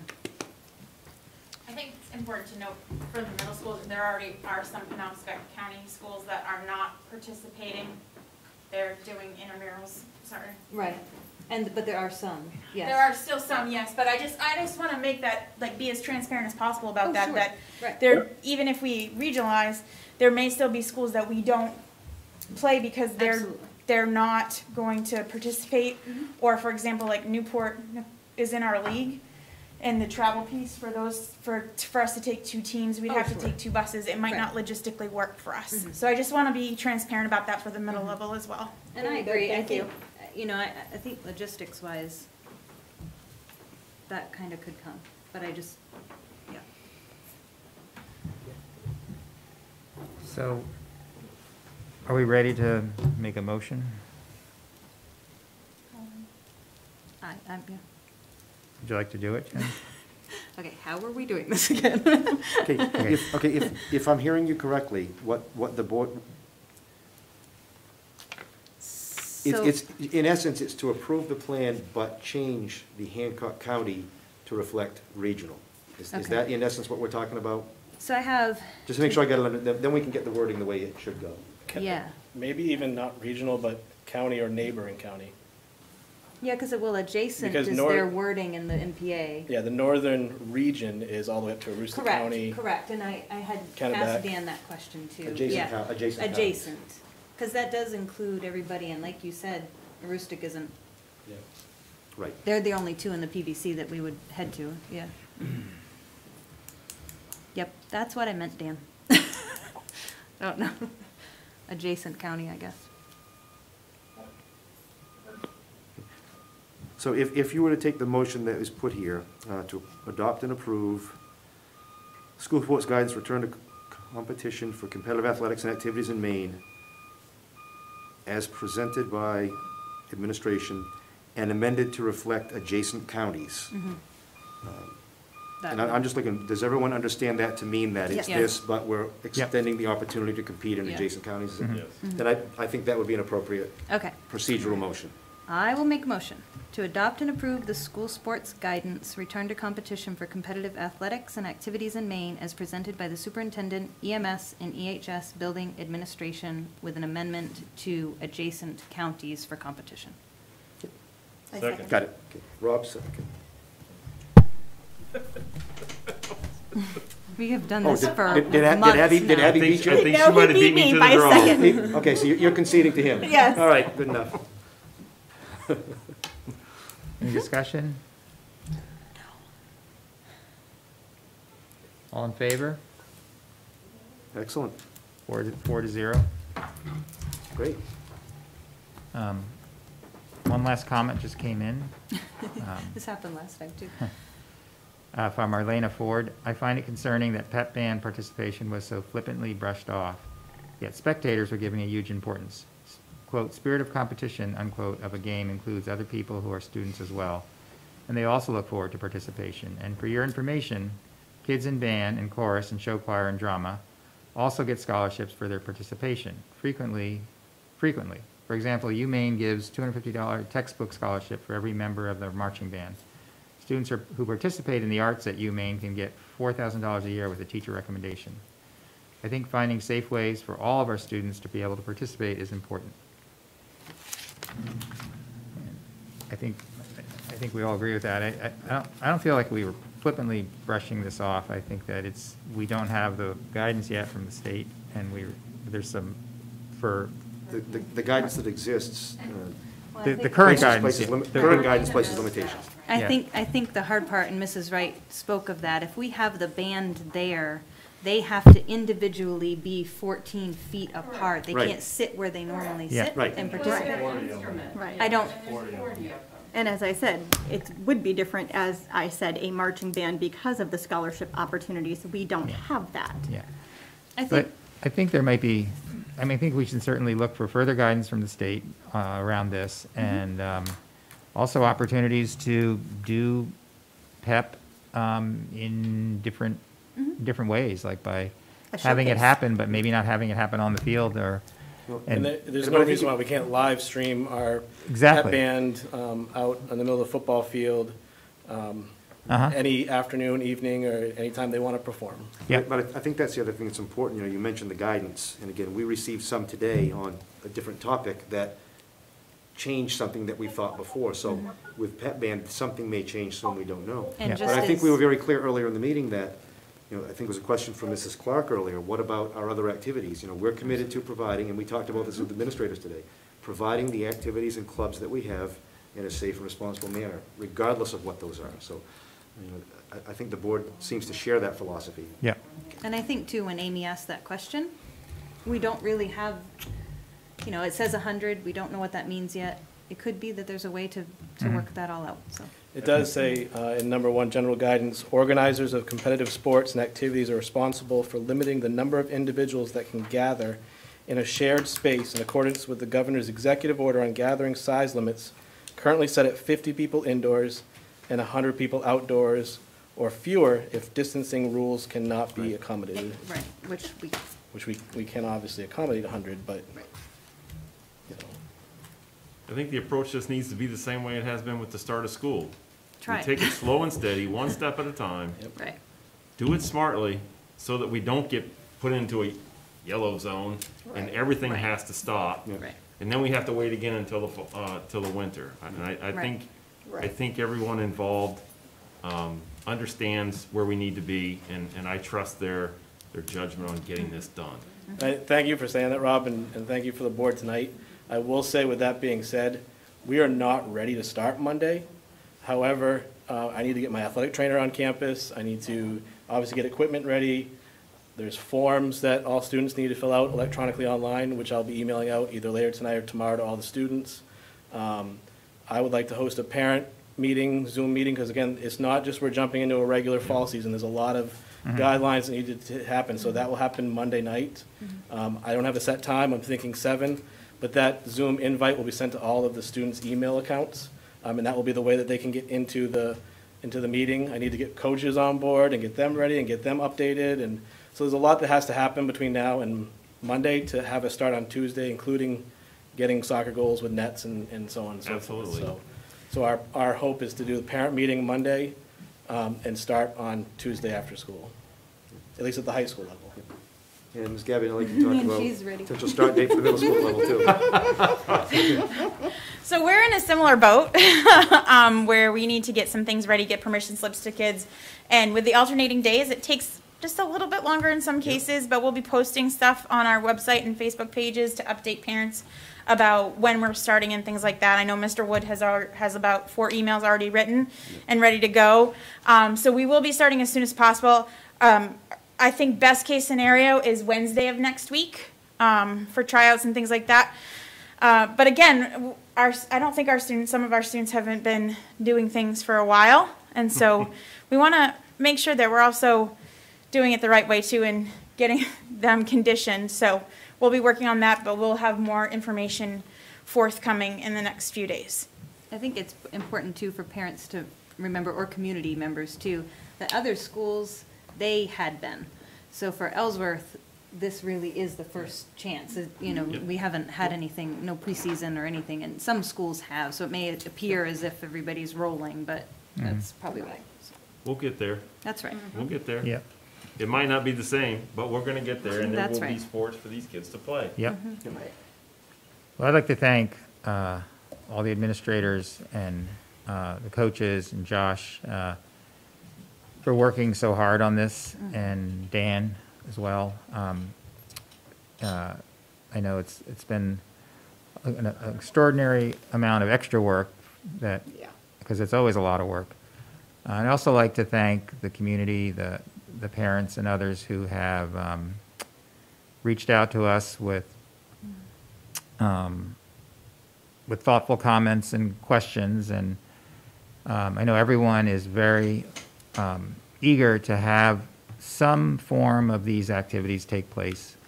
And even if it can't be the way it always is, to get the kids back, to let them play, as the hashtag goes. And as the father of two sons, my older son graduated from Ellsworth High School over a year ago.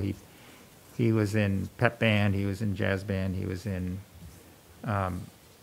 all those things. He did. He did several sports, and he even had a small role in a play at one time.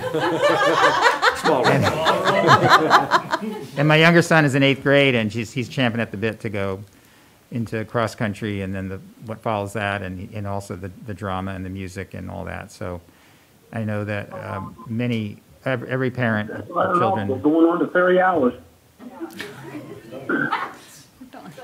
So I want to Saunders. thank the community members and families who have reached out to us and helped us inform our decision making on this. Transportation questions, but. And I want to thank Donnie also. His presence tonight was missed until now, and I'm glad we got to hear him. All And right. so with that, we're on to Motion to item adjourn. K, calendar and announcements. We have a workshop on the 22nd, and then again on the 29th. Both of those will be right here in Chambers. And your next regular board meeting is October 13th. All right. Item L, adjournment. We have a motion. I make a motion to adjourn. What? Is there a second? Donnie can't make a motion. Abby seconded And it. Erica needs to get home to watch a game. Any discussion? All in favor? All right, the motion passes, the meeting's adjourned. Thank you all. Thank you, everybody. Thank you, Thank you everybody. guys for being here and answering all the questions.